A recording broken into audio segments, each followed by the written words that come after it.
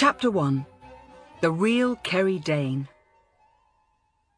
"Stop a minute, Daddy," cried Elizabeth Allen, flinging herself in front of the luggage trolley. "Please, I need to get something out of my trunk." The long summer holidays were over. Elizabeth and her father were at the big London rail terminal, where she would catch her train back to boarding school. Mr. Allen had business to do in London today, so had driven her up to the station by car. They'd arrived more than half an hour early, but to Elizabeth's delight, her friends Julian and Joan were already at the station and keeping a lookout for her. She had rushed off to speak to them at once. Now the three children caught up with Mr. Allen as he laboured along with the laden luggage trolley, looking for platform 14. "You'll never guess what Julian and Joan have just told me," exclaimed Elizabeth as her father braked. "Kerry Dane's due at any moment, the real Kerry Dane herself." "And who might she be?" asked Mr. Allen. "Oh, Daddy!" Elizabeth was already clearing her tuck box and sports things off the top of her school trunk. It was a smart brown trunk with E. Allen painted on it in black letters. "You know, Zara's Journey, that wonderful film Mummy took me to in the holidays. Joan's seen it too. Everybody has." "Ah, the one that you and your mother went to see twice, starring the young girl that nobody's ever heard of?" "Yes, Kerry Dane. She was an ordinary London schoolgirl until the film people found her. But now everybody's heard of her." "Everybody except you, Daddy. "And she's really marvellous." Elizabeth dropped to her knees beside the trolley and managed to get her trunk open. She flung back the lid. "I really admire her. She's exactly the sort of person that I would like to be." Elizabeth was hunting feverishly through her trunk, scattering its contents as she went. Books, garments and photo frames were starting to spill out. But she couldn't find what she was looking for. Where was it? Oh, surely she hadn't forgotten to bring it this term. "You say she's due here, at the station?" asked Mr. Allen in surprise. "Well, even if she is, Elizabeth, this is hardly the time or the place to start unpacking your trunk." "Not the station, sir," explained Julian, his green eyes glinting with amusement at the sight of Elizabeth down on her knees, passers-by having to step round her. "The big cinema next door. The film's playing to packed houses, and we gather she'll be stopping by at 10 o'clock to chat to all the fans in the queue." "She'll get wet then," observed Mr. Allen. "It's raining." "There's a notice outside the cinema," Joan rushed on. "Julian spotted it coming in." In her own quiet way, Joan was as excited as Elizabeth. "We're hoping we'll have time to get her autograph." "Hooray!" cried Elizabeth, waving something in triumph. "My autograph book. I was sure I'd packed it. It was right at the bottom. Isn't that typical? Sorry, Daddy."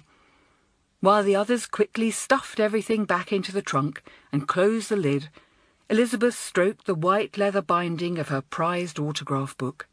She peeped inside. Some of the leavers had written messages in it at the end of last term.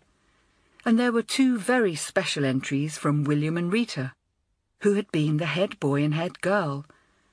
What a fine thing it would be to get Kerry Dane's autograph as well. It would be another treasured signature to add to her collection. "We won't be long, Daddy," she said quickly, as she helped her father stack the rest of her belongings back on the trolley. "Now, just a minute," her father protested. "I can't have you missing the train, you know. I'm not sure I can allow—" "Oh, please, Daddy," she begged. "I'll never, ever get a chance like this again. We won't miss the train, I promise. We've got half an hour." She turned and appealed to her friends for support. "We wouldn't dream of missing the train, would we?" "Certainly not," agreed Joan. "I absolutely couldn't bear to miss it," vowed Elizabeth. It was the simple truth. She had been looking forward for days to the train journey back to Whiteley School. There would be lots of people she knew on board, and some new pupils as well. It was always very exciting, and she was going up a form. She was going into the second form. There would be an election for a new head boy and head girl as soon as they got back to school, and second formers were allowed to vote in it. "I'll make sure we're all back in good time. Platform 14, isn't it, sir?" said Julian, sounding his most grown up. "The cinema's just through the archway over there, bang next door to the station." "And Joan's a monitor, so she'll make sure too," pleaded Elizabeth. She noticed that the other two had sensibly retained their raincoats when getting their luggage put on the train. "I'll even wear my mac if you like, Daddy, so my school uniform doesn't get wet." "Very well," relented her father. He knew how much Elizabeth hated wearing her old mac. He fished it out of a carrier bag and handed it to her. "I'll get your luggage put on the train and meet you by the ticket barrier in 15 minutes then." "Oh, thank you, Daddy." The three friends raced out of the station and over to the cinema. Although it was early in the day, queues had already formed. The cinema illuminations shone down on the rainy pavements. Zara's Journey, they signalled brightly, starring Kerry Dane. And there was the notice that Julian had spotted earlier. Announcement: "We are pleased to announce a surprise visit from Miss Kerry Dane. She will be here to speak to the queues and sign autographs between 10 a.m. and 10:15 a.m. today." The notice stood at the cinema's main entrance in front of the big glass doors. A policeman and a commissionaire in a bright red uniform were keeping the entrance clear. "If you wish to see Miss Dane, please take your places in the cinema queue. Otherwise, pass along," the doorman was saying. "Miss Dane's car will be arriving at any moment." Excitedly, Elizabeth linked arms with her two friends. Her autograph book was safely stowed in her raincoat pocket. "You didn't imagine it then, Julian," she said. "Isn't it sporting of her to want to come and speak to the queues on a horrid wet morning like this?" "She pops up at cinemas a lot," ventured Joan. "I've read about it in the papers. She says she really likes to meet her fans." "It's all good publicity, I suppose," grinned Julian. "It's clever not to announce it in advance, so she doesn't have to cope with a big crowd each time. I can't wait to see my cousin Patrick's face when I pull out Kerry Dane's autograph. I shall sell it to him for a tidy sum. He's been raving about her film all holidays." "Where should we stand and wait?" said Joan anxiously. "We're not allowed to hang around outside. We'll get moved on." "In the queue, of course," replied Julian. "We'll pretend we're waiting to go into the film like everybody else." The shortest queue was the one for the most expensive seats. It was sheltered from the rain by an awning. With Julian whistling nonchalantly, the three friends tagged on the back of it. "I feel a bit guilty," whispered Joan. "It's only for a few moments," Elizabeth pointed out. "It must be nearly 10 o'clock now." "As a matter of fact," said Julian, glancing at his watch and then at the road, "it's 5 past, and no sign of her car yet. If she's only staying till 15:15, she'd better buck up." But Elizabeth wasn't listening. "Look, Joan," she was exclaiming. "Do you remember this bit?" The two girls had turned to gaze at the slim showcase fixed to the wall behind them. It contained, behind glass, a selection of film stills that portrayed dramatic moments from the story. The clip that Elizabeth was pointing to showed Kerry Dane, her golden hair matted and her face streaked with tears, stumbling down a mountainside with a small child in her arms. "Yes," agreed Joan, gazing at the still. "My heart was in my mouth. I was convinced that little Stefan was going to die. After everything that Zara had done to get the younger children out of the war zone, to get them to safety, and they were so nearly home." Deeply engrossed, the two friends started to discuss the film. Together, they relived the story of how the brave refugee girl, Zara, played by Kerry Dane, had led a group of village children out of a war zone, narrowly escaping landmines and enemy fire. Then had come a terrible journey over the mountains, through storms and blizzards, with little food and no warm clothes, trying to reach the safety of her uncle's farm in the next valley. Zara had given all her rations to the younger children, and towards the end only kept herself alive by eating snow. And then Stefan, the smallest of the children, had fallen desperately ill. "I like the bit when Zara made a raft and rowed the children across the river one by one," sighed Elizabeth. "You remember, when they found that the bridge had been blown up. Oh, wasn't she brave? A born leader. I'm sure Kerry Dane must be a brilliant person. In real life, it all seemed so true." "But where's she got to today?" came Julian's voice, sounding cross. "Oh!" Elizabeth spun round to face Julian. He had been watching out for the car all this time. "Is it getting late, then?"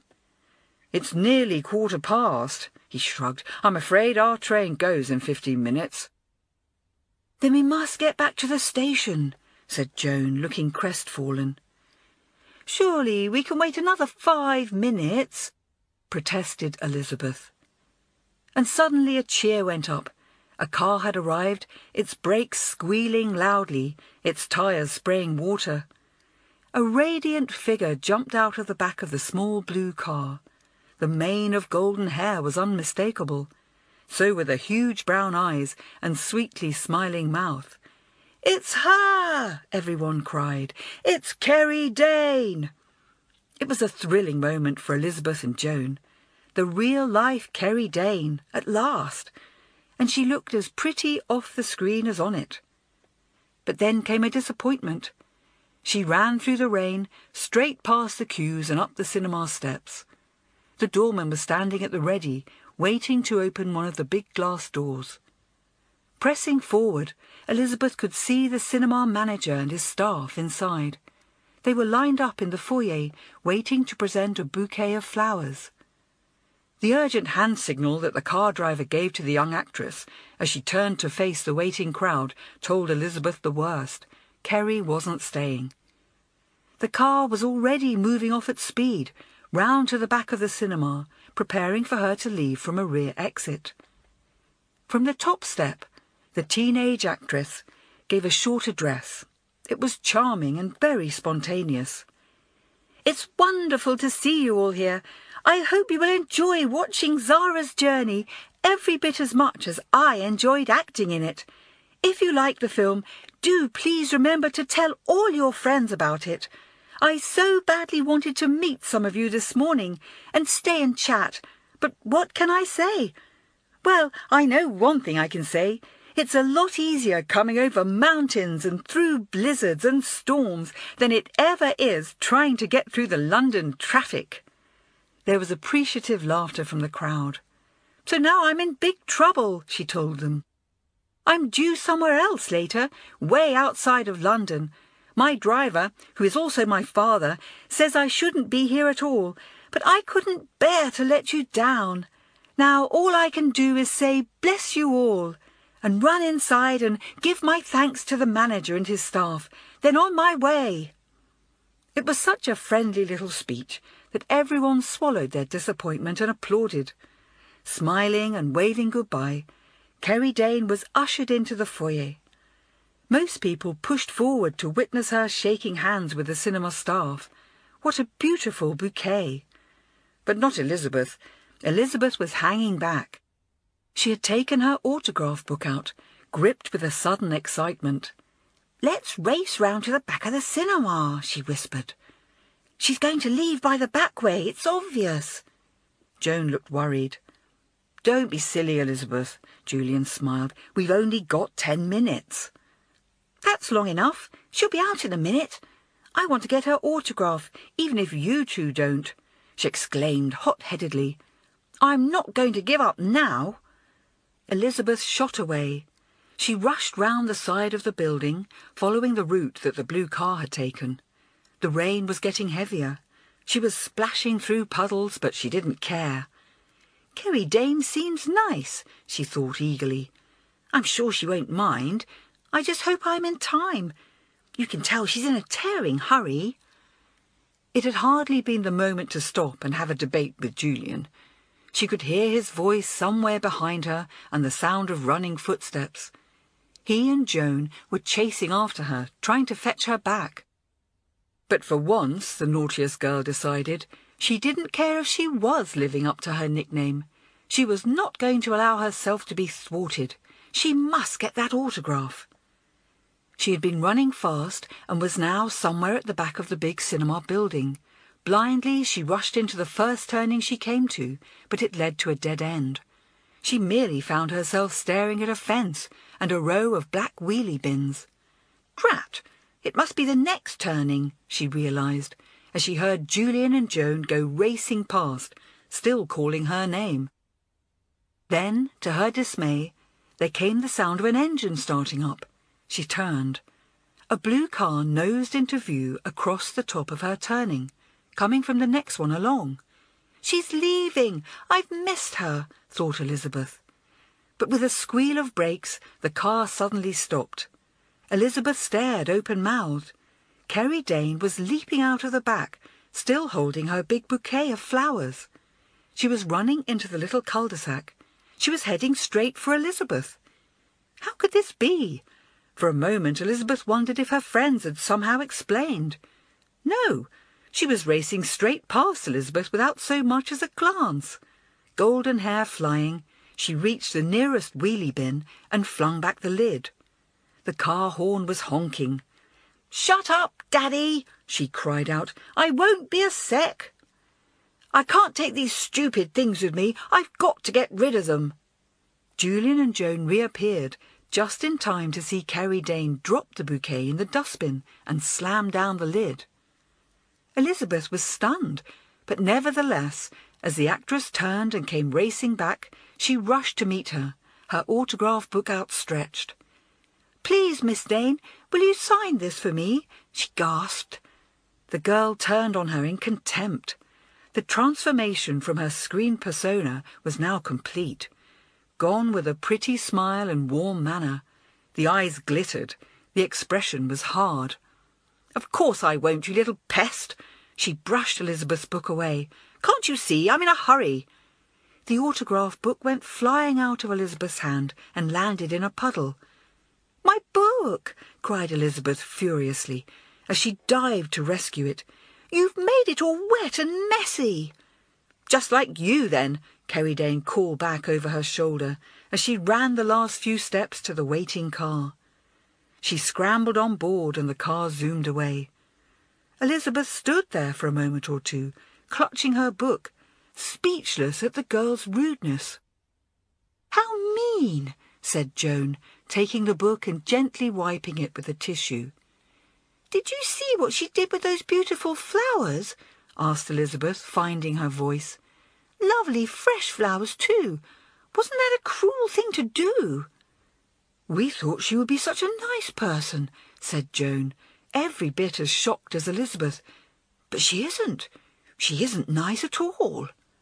"She's absolutely horrible," stated Elizabeth. Julian had not been under the spell of Carrie Dane's film, having never seen it. "You told your father we were going to meet the real Carrie Dane," he pointed out. He gave a wry smile. "And now we have." "Daddy!" realised Elizabeth in horror. "The train! Now we're going to miss the train!" "No, we're not," said Julian, glancing at his watch. "Not if we run." "I'll give Daddy the flowers to take back for Mummy," exclaimed Elizabeth, darting back to the dustbin. "That will cheer him up." 5 minutes later, Elizabeth had cheered up considerably herself. She had said goodbye to her father, and now they were safely aboard the train. "You see, Julian, I told you we had plenty of time." It had been an embarrassing episode. It had been humiliating. Carrie Dane had turned out to be a completely different person in real life, a hateful person. But Elizabeth had no intention of talking about it to anybody. She could forget all about her now. She was going back to Whiteleaf, the best school in the world. The train moved off, then immediately juddered to a halt. Somewhere right at the back, a late arrival climbed aboard the first-class section, laden down with luggage. Then came the sound of banging doors and another blast from the guard's whistle, and at last they were on their way. Chapter 2.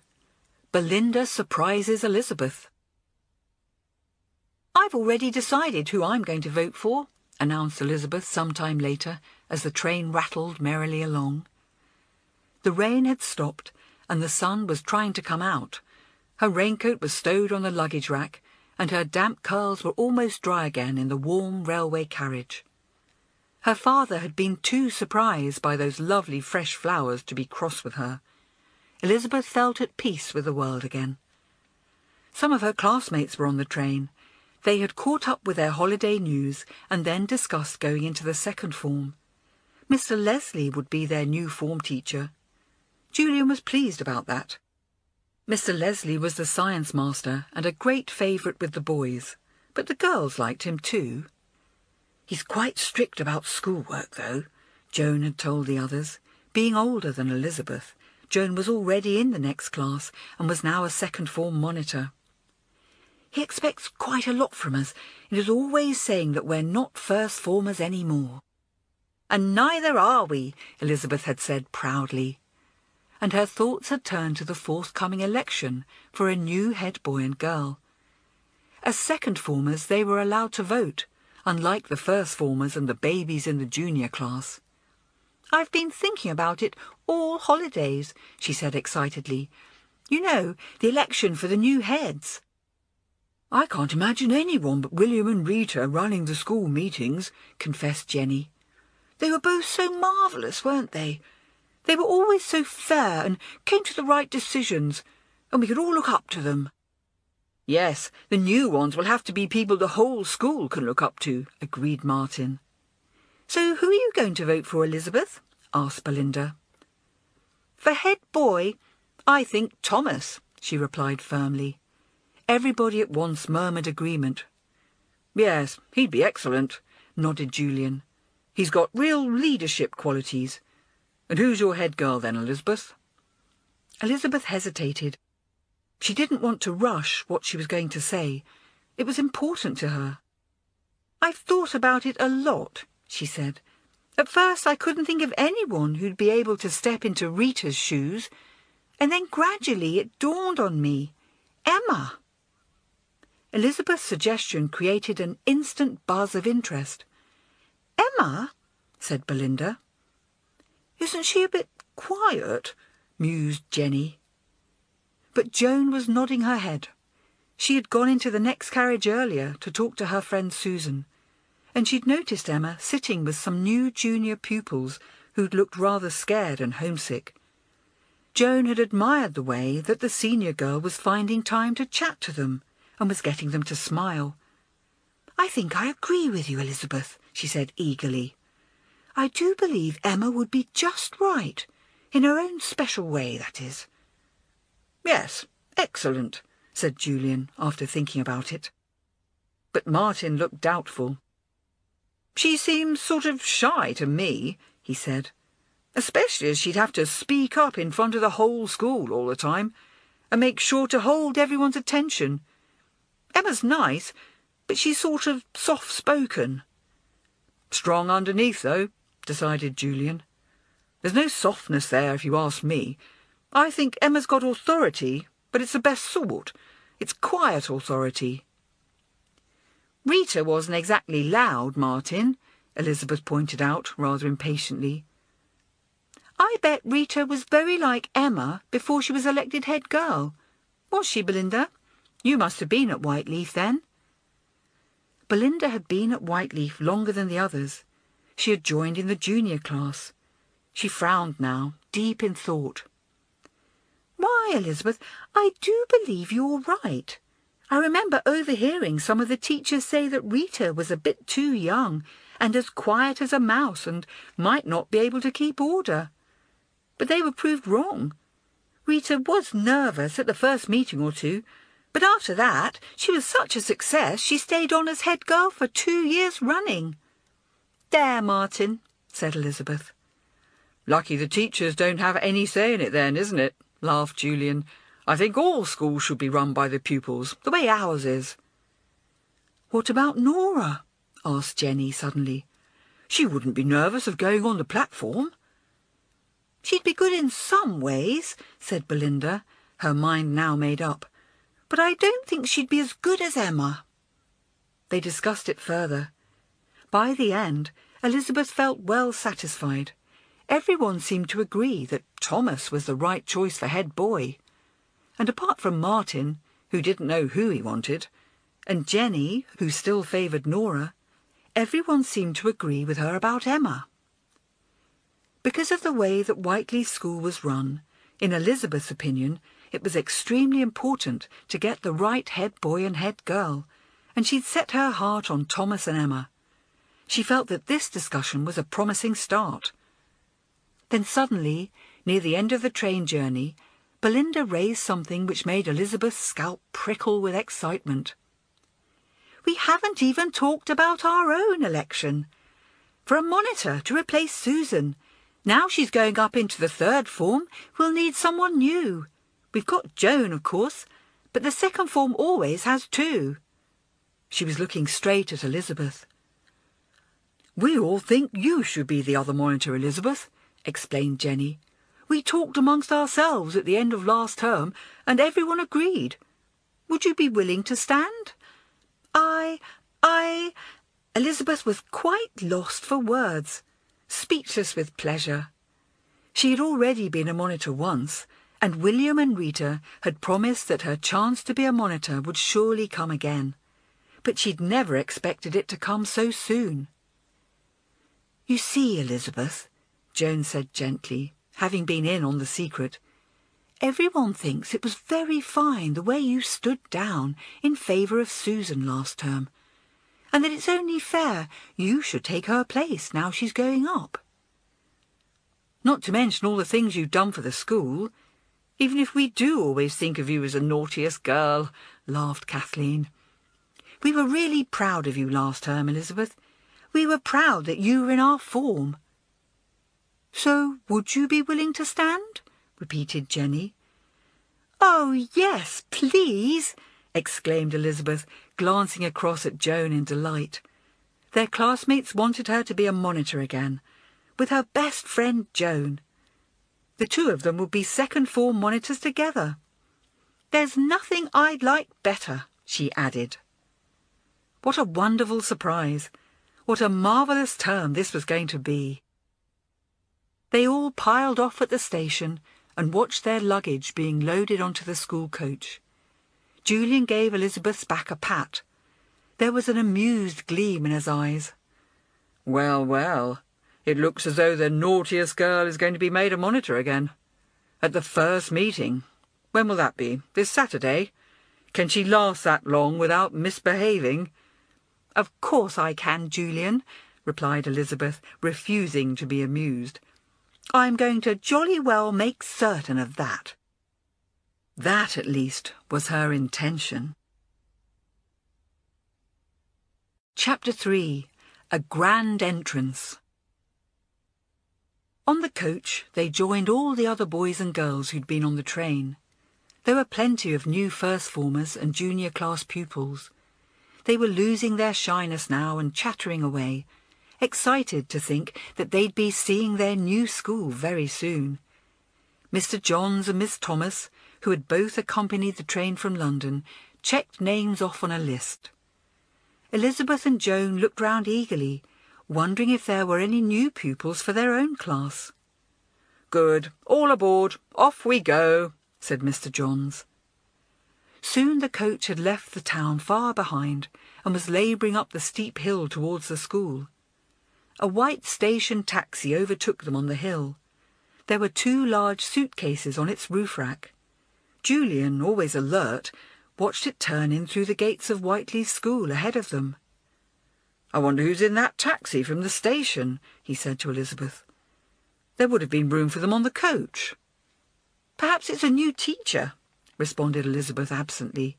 She hadn't even noticed the taxi overtake them. She was thinking instead about the coming Saturday. She was imagining the scene at the first school meeting of the year. The results of the election for head boy and head girl would be announced. Thomas and Emma would take their rightful places at the special table on the platform. As a monitor, Joan would be seated on the platform already.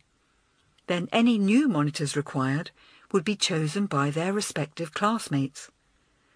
Elizabeth would proudly leave the second form benches and take her place up on the platform with Joan and the rest. Together with the other monitors, they would be helping their fine new head girl and head boy to govern the school. The coach pulled up. "We're here now, everyone." That was Emma's voice. The senior girl was standing at the exit, helping the teachers. Some of the new pupils were clambering about, peering out of the windows, trying to get a good look at their new school. "No kneeling on the seats, please," she said quietly but firmly. "All the new children are to leave the coach first. Before you do so, please show me your hand baggage. Nothing is to be left on the bus. The girls will then please line up outside with Miss Thomas, and the boys with Mr. Johns. You will be shown to your dormitories and have a wash before dinner. Your main luggage will be sent upstairs later." Obediently, the new pupils queued up to leave the coach, showing Emma their hand baggage as they went. They were longing to get inside the building now, to see their new living quarters. So too was Elizabeth. She waited impatiently for the last of the younger children to be ushered off the coach. She knew that she and Joan were to be in the same dormitory this year, but who would they be sharing with, and which room? Just as their turn came to get off the coach, a small fair-haired boy reappeared and clambered back on board. He looked rather scared. "Please, miss," he said to Emma, blinking, "I think I've left my teddy bear behind. I was sure it was in my carrier bag." "Don't look so frightened, Rupert," replied the senior girl. "We must try to find it quickly. We can't keep Mr. Johns waiting." Elizabeth glanced around the empty seats at the front. Suddenly, she spotted a furry paw sticking out from under one of the seats. "I can see it," she laughed, diving forward to pick it up. "It's fallen on the floor."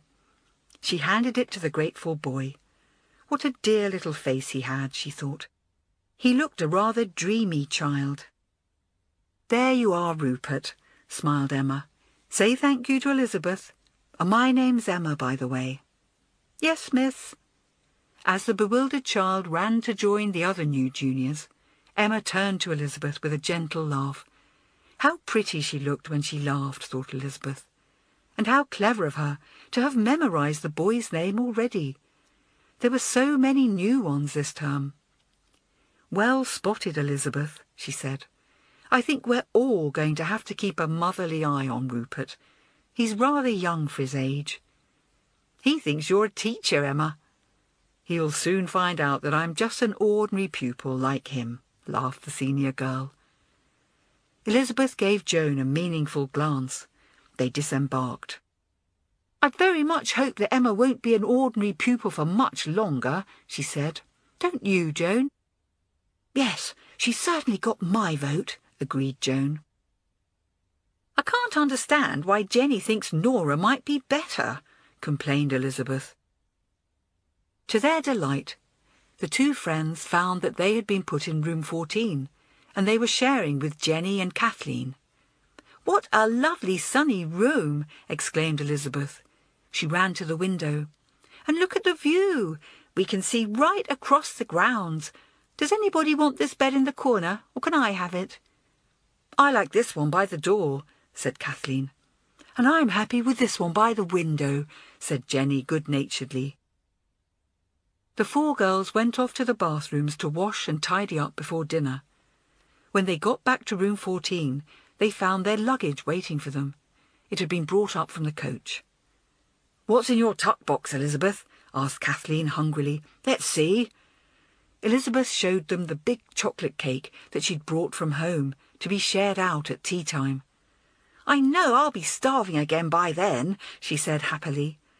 "I'm going to practice my table tennis this afternoon after we've unpacked, if I can find someone to practice with." Second formers were eligible to play table tennis and to be chosen for school teams. Elizabeth had always loved the game, and she knew she was good at it. She was pleased that she was old enough now to play it at Whiteleaf. She was longing to make one of the teams and play matches against other schools. As they all looked in each other's tuck boxes, the four girls got hungrier and hungrier. strawberry cake, Joan, sighed Elizabeth. It's almost unbearable to look at it. Mummy and I made it together, said Joan proudly. Luckily, before they could be tempted further, the dinner bell went. Hooray! In fact, it was the second dinner bell. They had somehow missed hearing the first one. The girls raced downstairs to the dining hall, quickly realising that everybody else was already inside. Dinner was always served late on the first day of term, to allow time for all the pupils to get back. This made the boys and girls very hungry indeed.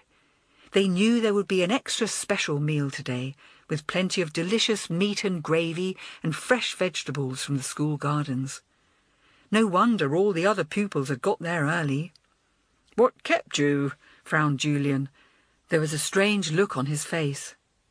He had saved Elizabeth and Joan places at a big table by the window. "What's the matter with you, Julian?" laughed Elizabeth. "We didn't hear the first bell, that's all." But she quickly realised that there was something unusual afoot. All their classmates were in a huddle round the table, talking in low voices. Julian's cousin Patrick kept looking round, as though expecting something. It wasn't just happening at their table either. An air of expectancy hung all around the dining hall. "Whatever's going on, Julian?" she asked. "I've had a horrible shock, Elizabeth." There was still that funny expression on Julian's face. "You and Joan are going to get one too. You'll never guess in 1,000 years. "Shh!" said Patrick rather bossily. "Keep your voices down. You know we've been told not to make a fuss. Mr. Leslie says we are all to behave perfectly normally." "Just because somebody's famous, they don't want to be stared and gawped at," said Arabella primly. In fact, her hands were shaking slightly as she folded her napkin. She seemed hardly able to control her excitement. "Mr. Leslie's just been over to our table and had a word with us about it." "Famous?" asked Elizabeth. She settled down in her seat between Julian and Joan. "What's being famous got to do with anything, Julian?"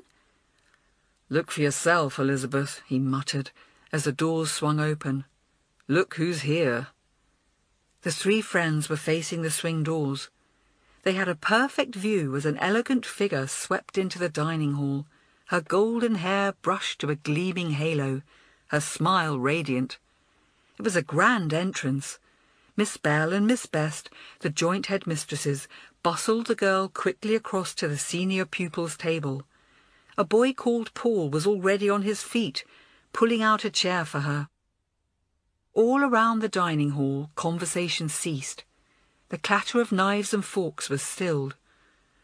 "What's she doing here?" whispered Elizabeth indignantly.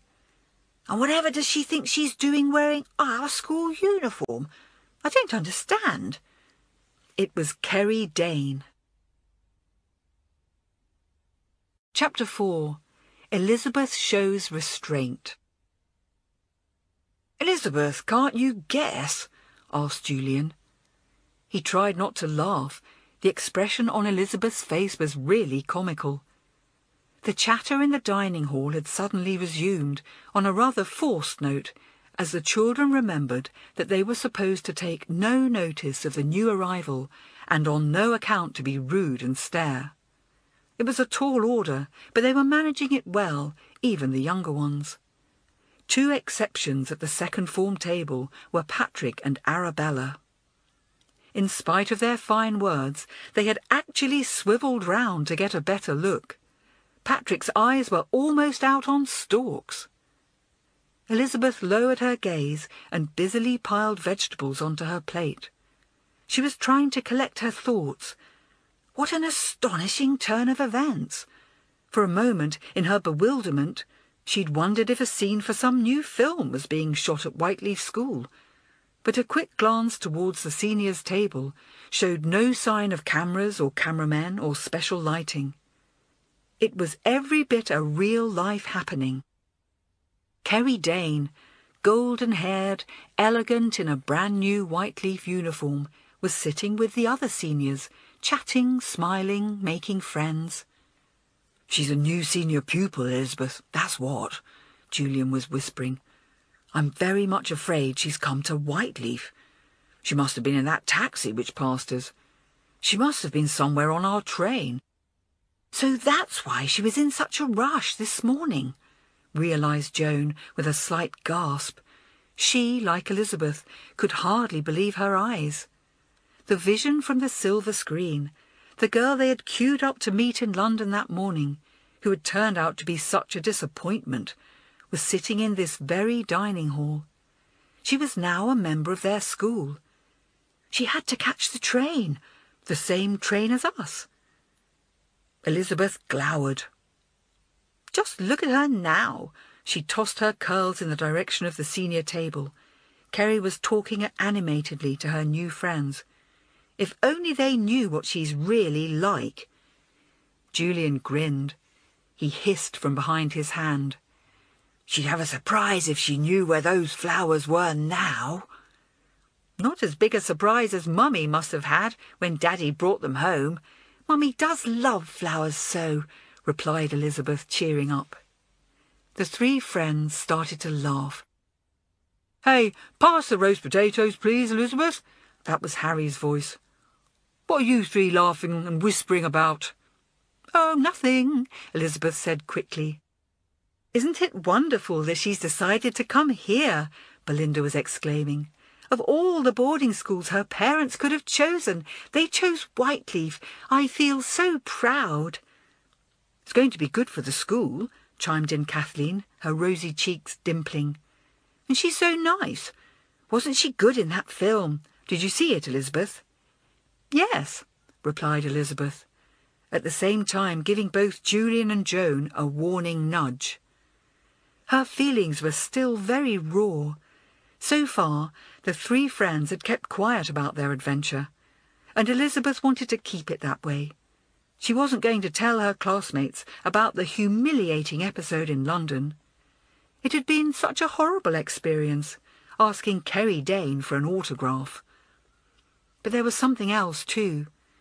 She knew that if she didn't guard her tongue carefully, she would soon be rude about Kerry Dane, and they would think her very catty. At the moment, everybody believed that Kerry must be like Zara in the film. Elizabeth had believed that herself. They would find out soon enough. But this, reasoned Elizabeth, was hardly a good time to start upsetting her classmates. They were planning to elect her as a monitor at the end of the week. So what did you think, Elizabeth? Pressed Kathleen. She's a very good actress, replied Elizabeth. Brilliant, I'd say. Julian was amused. It was not often that the Naughtiest girl showed such restraint. She really was on her best behaviour. She must want to be a second-form monitor very badly. After dinner, as soon as the three friends came out of the hall, Elizabeth gave full vent to her feelings. I don't feel in the least bit proud that she's come to Whiteleaf, she declared. I wish she hadn't bothered. Why didn't she want to stay on at her London school? After all, she must be in the middle of studying for her certificate. It's a funny time to change schools. Why go back to school at all, after you've been in a film and become famous? Wondered Joan. You'd think she'd want to leave school now and try to be a full-time actress. Perhaps she's not quite old enough to leave school, Elizabeth pointed out. Or perhaps her parents think she should take her exams first. But why Whiteleaf? Mused Julian, pushing his untidy black fringe back. He was puzzled. Why not some big famous school somewhere, with its own theatre and all that sort of thing? Somewhere really posh, where only a small school buried away in the countryside. Elizabeth thought this over carefully. As far as she was concerned, Whiteleaf was the best school in the whole world. But it was a fair point. You're right, Julian. Somehow Kerry Dane and Whiteleaf School just don't go together. Perhaps she wants to be a big fish in a small pond, suggested Joan gently. She certainly wants to be noticed, said Julian shrewdly. That warning from Mr. Leslie about how she wants to be treated like any other pupil and not made a fuss of, really. So why didn't she just slip quietly into the dining hall at the same time as the other seniors? Yes, why didn't she, instead of making a grand entrance? Elizabeth could feel a temper coming on. She wants to be the centre of attention, all right. She doesn't belong here. I'm longing for everyone to find out how horrible she is, and then perhaps she'll go away again. But we must let them find out for themselves, Elizabeth, said Joan quietly. You've decided that, haven't you? At the moment, I don't think anyone will believe us if we told them what she's really like. Don't worry, Joan. Elizabeth linked arms with her friend. She had instantly calmed down. I know I mustn't lose my temper or say anything silly, but I've just thought of something. You don't think she might recognise me, do you? That would be a bit awkward. She won't recognise any of us, declared Julian, who had been thinking about it. We were wearing raincoats over our school uniform. There was nothing to connect us with White Leaf at all. And she certainly wouldn't recognise you, Elizabeth. Your hair was all plastered down by the rain. As a matter of fact, you looked a sight. Anyway, she didn't even bother to look at you. Thank you, Julian, said Elizabeth. What a mean, horrid person the girl was. Oh, her lovely autograph book, all spoiled now. But she felt relieved all the same. She had to make sure that she continued to keep her temper. It would make life very much simpler if Kerry Dane did not recognise her. I still find it odd, her coming to Whiteleaf, though, mused Julian. You put it exactly, Elizabeth. She doesn't belong. Whiteleaf and Kerry Dane just don't mix. But now, he continued airily, let's forget all about her, shall we? There's Harry looking for me. Isn't it time we all went and unpacked? It certainly is, agreed Joan. Come on, Elizabeth. Elizabeth needed no second bidding. Kerry Dane or no Kerry Dane, she was going to get on with her life. She was a second former now. She had a lovely new room. She was longing to get her things out of her trunk and arrange them just how she wanted. After that, she would go and practice her table tennis and work up an appetite for tea. Her mouth watered at the thought of the delicious chocolate cake in her tuck box. And Kathleen had some excellent news for them. It was to do with the choosing of the new heads of school. Chapter 5. Julian is puzzled about something else. You'll be pleased when you hear my news, Elizabeth, said Kathleen, as she came into room 14. I've been talking to some of the seniors and looking at the notice board. Joan smiled gently. I don't want to sound too monitorish, Kathleen, but you should have been up here unpacking. You know it's all got to be done by 3 o'clock. Sorry, Joan. Jenny had unpacked her trunk already and left the room. Elizabeth and Joan had almost finished. Elizabeth was standing back and admiring the way she had arranged her ornaments and photograph frames. It was very satisfying to have been given a much larger chest of drawers this year, and to be allowed to put extra things on top. How glad she was to be a second former now. What news, Kathleen? She asked. It looks as though your wish is going to come true, Elizabeth, smiled the rosy-cheeked girl. You know, what we were discussing on the train. It looks very likely that Thomas and Emma will be the new head boy and head girl. How do you know? Elizabeth asked eagerly. She and Joan exchanged delighted looks. There's a notice up about it, explained Kathleen. And their names have been written up there. Some of the seniors are backing them, and there are no other names up at all. Elizabeth clapped her hands with pleasure. They'd all been sure that Thomas would be made head boy, but how pleasing, some of the top class agreed with her about Emma. Great minds think alike, she said gleefully. Oh, I think Emma's going to make a very fine head girl. So we may not even need an election then, said Joan happily. If no more names are put up, Thomas and Emma will just be appointed the new head boy and girl on Saturday, and take the first meeting. Now that William and Rita had left, Joan could think of no two nicer heads. As a monitor, she was looking forward to working with them and helping them in the running of the school. And so was Elizabeth. Knowing that she was going to be chosen as a monitor at the meeting, she could hardly wait for Saturday to arrive. She hummed happily to herself as she looked for her table tennis bat. She would go and take a look at that notice herself sometime. "And there are no other names up, Kathleen?" she asked. "You're sure?" "Quite sure," laughed Kathleen. Elizabeth spent the afternoon practising her table tennis.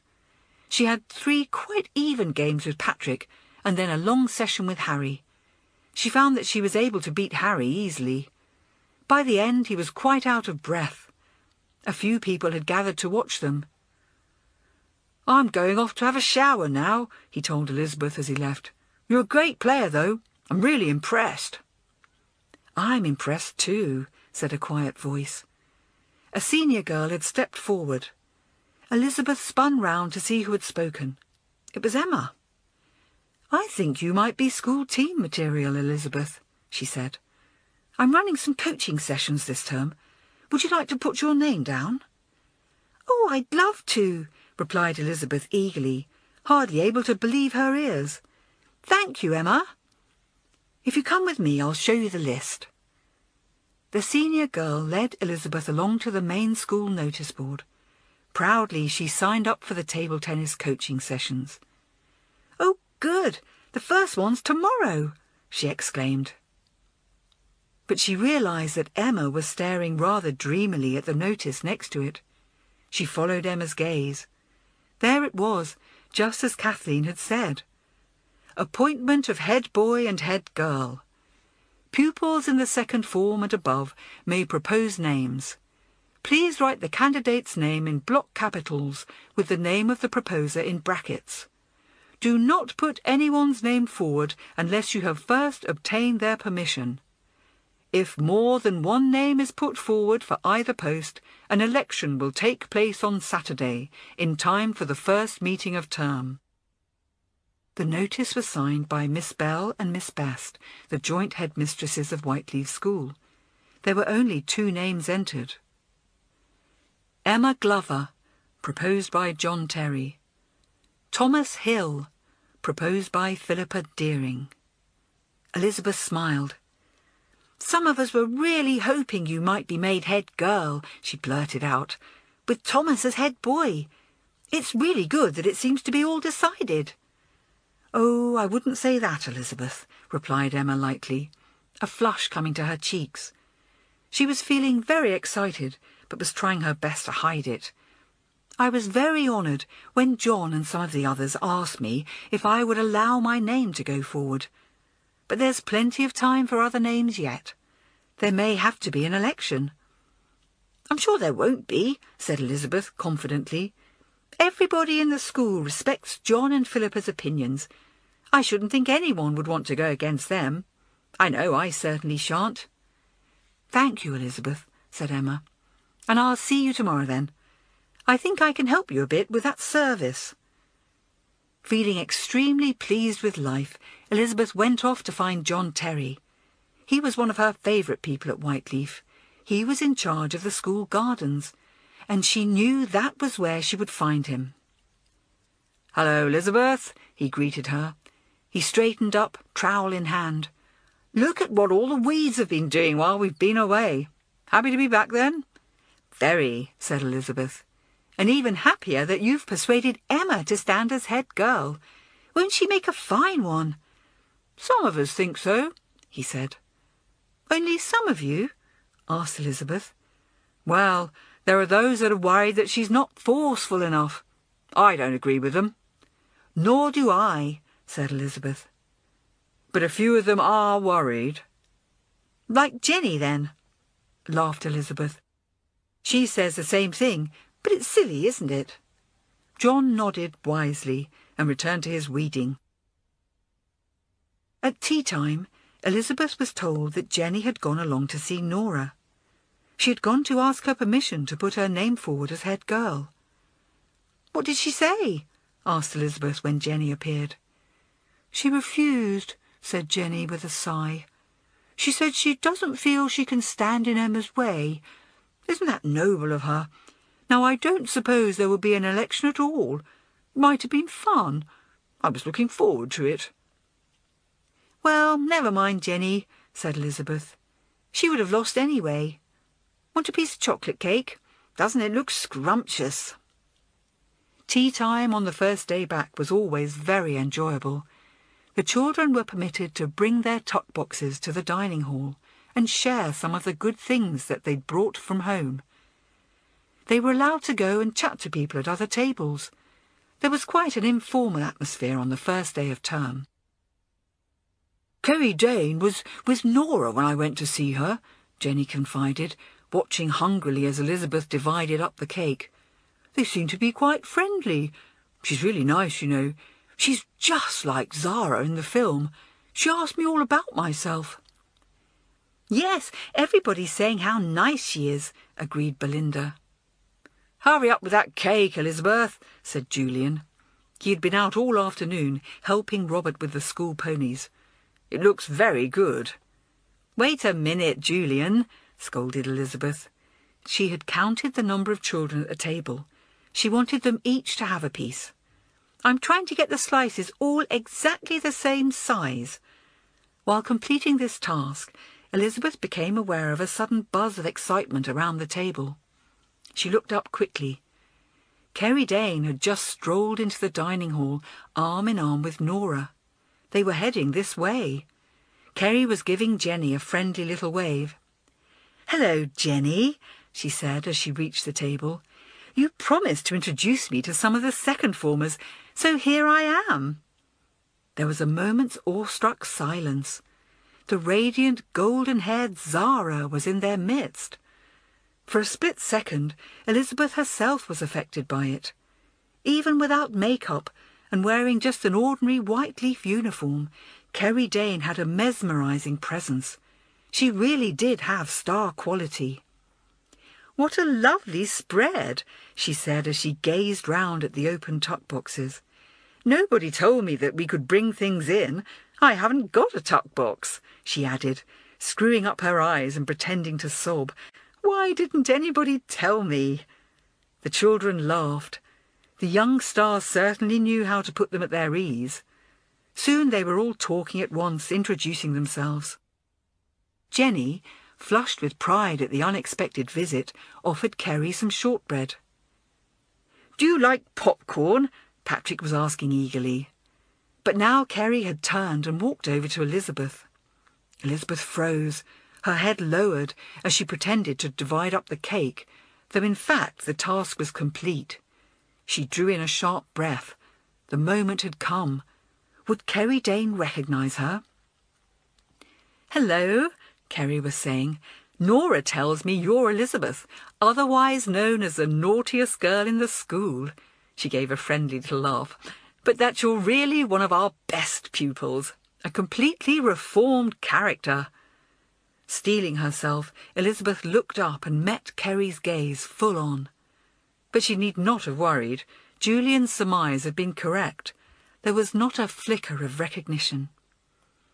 Kerry had no idea that the two of them had met that morning, in such very different circumstances. Already her gaze was falling from Elizabeth's face to her real interest, the lovely big chocolate cake, and her mouth was watering. "How do you do?" said Elizabeth politely. "I would do very well with a piece of that gorgeous cake. I'm afraid chocolate is my great weakness," replied the star sweetly. "Can you spare a piece?" She was looking full into Elizabeth's eyes again, willing her to agree. In the electric silence between them, Elizabeth could feel the invisible force of that will. Kerry Dane wanted a piece of the chocolate cake, and whatever Kerry Dane wanted must be given to her. "I'm sorry," Elizabeth replied, meeting that fierce gaze. "I'm afraid it's all spoken for." For a fraction of a second, a cold hardness crossed Kerry's face, the exact look that Elizabeth had seen before. For that brief moment, the mask slipped, and the real Kerry Dane showed through. "Oh, Elizabeth, how mean!" Arabella was exclaiming. "You can have my piece, Kerry." "No, have mine," Patrick added. "No, mine," said Martin. As some of the boys and girls clamoured for the privilege of giving up their slice of chocolate cake, Kerry turned and faced them, at her most charming once again. "I wouldn't dream of letting any of you give me your cake," she smiled. "How silly of me to ask. Really greedy of me. Nora will take me over to our own table, and we'll see what's on offer there. But before we go," she looked directly at Jenny, "there's something Nora wants to say to you, Jenny. I think you're going to be pleased." Elizabeth, Joan and Julian exchanged surprised looks. For the first time they realised that Nora, usually a calm, sensible person, had a rather silly, overexcited expression on her face. "If you really think I would make a good head girl, Jenny," said Nora, her cheeks flushed, "then I will let my name go forward. After all, I might as well." "Oh, good!" exclaimed Jenny, although she was rather taken aback. Less than 10 minutes earlier, Nora had been so definite about not standing. "I'm so pleased, Nora. I'll go and put your name up after tea."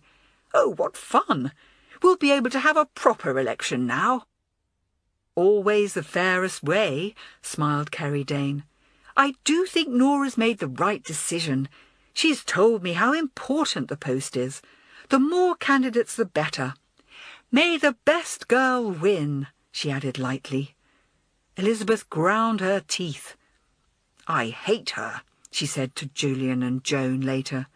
"What does she know about our school? It's not a bit fair of her to flatter poor Nora like that." "Yes," agreed Joan. "I think you're right, and that's what's happened. She must have talked Nora into standing, against her better judgment." "And she's bound to get beaten," nodded Elizabeth. "If any of the seniors really wanted Nora, they would have put her name up themselves. It's obvious they've decided they want Emma." "But it's not just the seniors who vote," Julian pointed out. "I think we should run an election campaign for Emma, don't you? Just to help her on her way." "Oh, Julian, what an excellent idea!" exclaimed Elizabeth. "We can make a banner, and we can get Belinda to do some posters. She's good at art." "I think your idea's a very good one, Julian," said Joan after due thought. "The whole school is so taken in by Kerry Dane, the very fact that she approves of there being an election will tend to bring Nora a few votes. We must do all we can to help Emma." "The whole school won't be taken in much longer," declared Elizabeth confidently. She was feeling cheerful again. "Kerry Dane won't be able to keep up her act of being like Zara in the film forever. Did you see the way the mask slipped when I wouldn't give her any chocolate cake? Greedy pig! Did you see the look she gave me?" "Well, no, she had her back to the rest of us," said Julian, looking amused. "I can imagine it, though. But I was right about her not recognising you, wasn't I, Elizabeth?" "Yes, Julian," laughed Elizabeth. "You were right as usual." The three friends set off for the art and crafts room, eager to start the preparations for Emma's election campaign. As they walked along, Julian dug his hands in his pockets, deep in thought. He was frowning slightly. "There's something that puzzles me about Kerry Dane."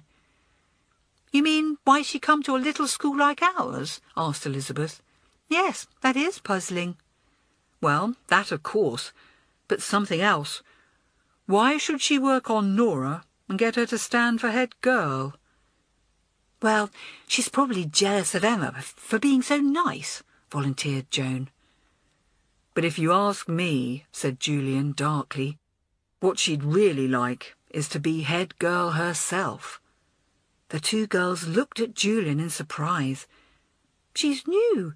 She can't be," exclaimed Elizabeth. "Oh, Julian, what a ridiculous idea." Chapter 6. The Naughtiest Girl Wants to Win. "Good morning, children," said Mr. Leslie the next day, And welcome to the second form, all of you who have come up this term. Please find yourselves a desk and get settled down. Then I'll give out the new timetable." Elizabeth stared round her new form room with pleasure. It was large and airy, with windows on two sides. Those pupils already in the second form, like Joan and Jake and Howard, were seated back at their old desks. The rest of them from the first form had to find their own. "Can we really sit anywhere we like, Joan?" whispered Elizabeth, making straight for the empty desk next to her friends. "When I first arrived in the first form, we had to remain standing until Miss Ranger told us where to go." "You're a second former now, Elizabeth," laughed Joan. Elizabeth felt very pleased as she settled down next to Joan. Carefully she stacked her books in her desk. It was true. She really was in the second form at last.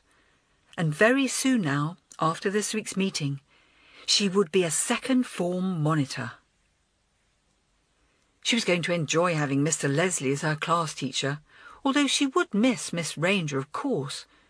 She was also going to enjoy having a new timetable and learning new things.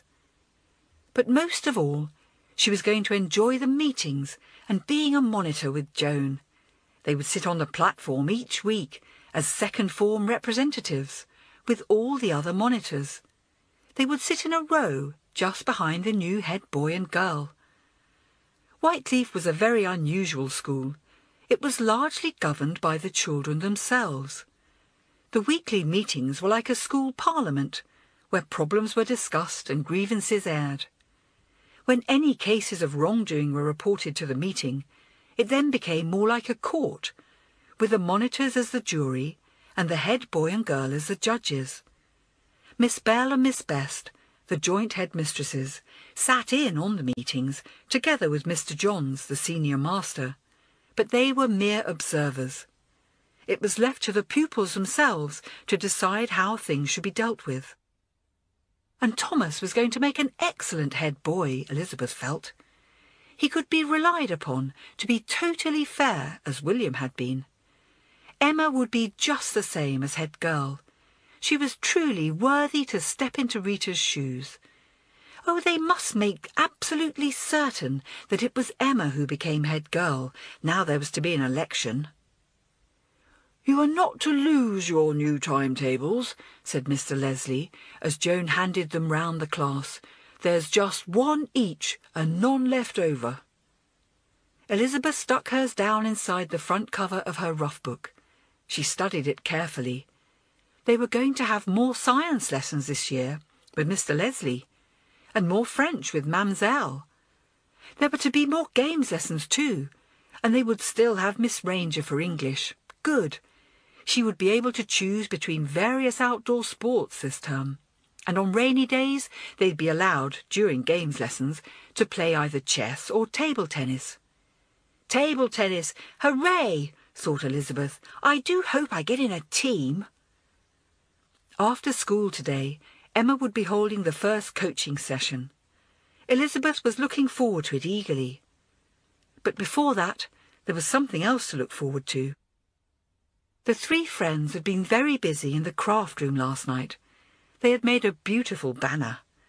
Julian had fixed it to a light wooden frame so that someone could hold it aloft and march along with it. At dinner time, the election campaign could begin in earnest, and so it did. Roll up, shouted Julian, his hands cupped to his mouth. "Join on the end if you support us. Roll up, roll up." Julian stood by the open doors as boys and girls emerged from dinner. He was shouting encouragement.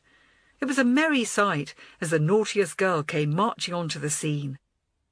Elizabeth was striding this way, holding aloft a bright banner. It said, "Vote for Emma! Emma for head girl!" With Harry banging a toy drum beside her and Joan just behind, they began to parade round the big sunny lawn. From the second form, Belinda and Kathleen quickly joined on. Then a gaggle of excited juniors, who all adored Emma, tagged on behind. They started singing at the tops of their voices, roll up for Emma!" each time Elizabeth circled the lawn. The procession grew longer. Soon there were more than 20 pupils in the parade, while others stood round applauding. Some of them were seniors, like John Terry and Philippa Deering. It was beneath their dignity to join the parade, but they were happy to clap and cheer. "Well done, Elizabeth," John Terry called out, each time she marched past him. When the bell went for afternoon lessons, Elizabeth and Julian returned the banner to a cupboard in the craft room. "Wasn't that good, Julian?" said Elizabeth, her face flushed with excitement. "Very." His eyes glinted with amusement. "Pity some of them aren't old enough to vote, but we've made a grand start." "We must do it every day until the election," vowed Elizabeth. "I'll ask Sophie to play the flute tomorrow. We'll remind people every day who they should vote for. And Belinda's promised to make posters later today."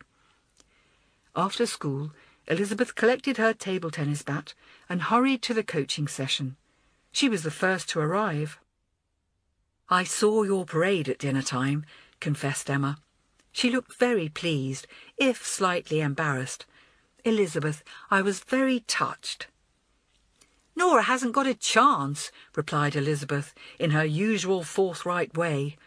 "We respect her, but most of us think she's a bit too bossy to be head girl."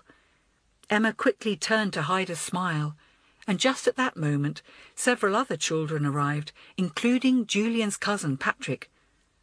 "Hello, Elizabeth," he said in surprise. "I didn't know you'd put your name down for coaching." "Emma suggested it," replied Elizabeth sweetly. Patrick frowned. He couldn't help liking Elizabeth, but he was very competitive. It would be rather annoying if a girl, and especially the naughtiest girl, managed to bag a place in the table tennis team ahead of him. Emma clapped her hands. "Right, everyone. First of all, I'm going to go through Elizabeth's service action with her. She needs some help with it. I want you all to gather round the table and watch, in case there are some tips for the rest of you." By the end of the session, Elizabeth's service action had already improved. In spite of the fact that Emma had helped him with his forehand smash, Patrick was annoyed when Elizabeth managed to beat him 21-18 in a practice game. "No wonder you want Emma to be head girl," he said as they went off to tea. "Patrick, how dare you? She helped us all equally." Sorry, he said quickly, seeing the tempestuous look in Elizabeth's eye. "Only joking." "I should think so," replied Elizabeth. "But honestly, Patrick, who else could be head girl? Aren't you going to vote for her yourself?" "I don't know yet. I'm not sure that she's got enough presence. But then I don't think Nora's quite right either." "She's quite wrong," replied Elizabeth witheringly. After tea, Elizabeth helped Belinda put up her little posters round the school. She thought they were very effective. Written in large letters, in brightly coloured crayons, were some simple slogans. "Vote on Saturday. Emma. Don't forget. Emma. Emma for head. Use your vote." "They're really eye-catching, Belinda," said Elizabeth admiringly, as they fixed one to the door of the third form common room. "Everybody's going to notice them." She gave a little sigh. "But I do wish Jenny hadn't put Nora's name forward. It's unsettling somehow, though she can't possibly win." "I agree," replied Belinda. She surveyed her handiwork, feeling quite pleased with it. "None of the boys wants to stand against Thomas. I'd just taken for granted that he's going to be head boy. But now Nora's standing against Emma, it's sort of raised doubts in people's minds. It started lots of discussion and made them worry whether Emma will be forceful enough, even though they don't think Nora's right." "Yes," said Elizabeth, "it would have been better if Emma could have been elected unopposed. But as Jenny told me last night, nobody's got an exclusive right to be head girl, and they shouldn't be frightened of an election. It's a fair point. We've just got to make sure that Emma gets a huge vote on Saturday. On her merits. I'm sure she will. As a matter of fact, Belinda, I'm quite enjoying this election campaign." "Yes, it's fun." Going upstairs at bedtime, Elizabeth smiled as she saw some tiny notices on doors. They were written in Jenny's handwriting. They said simply, "Vote for Nora." She thought they looked rather feeble compared with Belinda's efforts. And when she got to room 14, she found Jenny in a chastened mood. "I'm not getting a lot of support for Nora," she confessed, as the girls sipped their bedtime cocoa.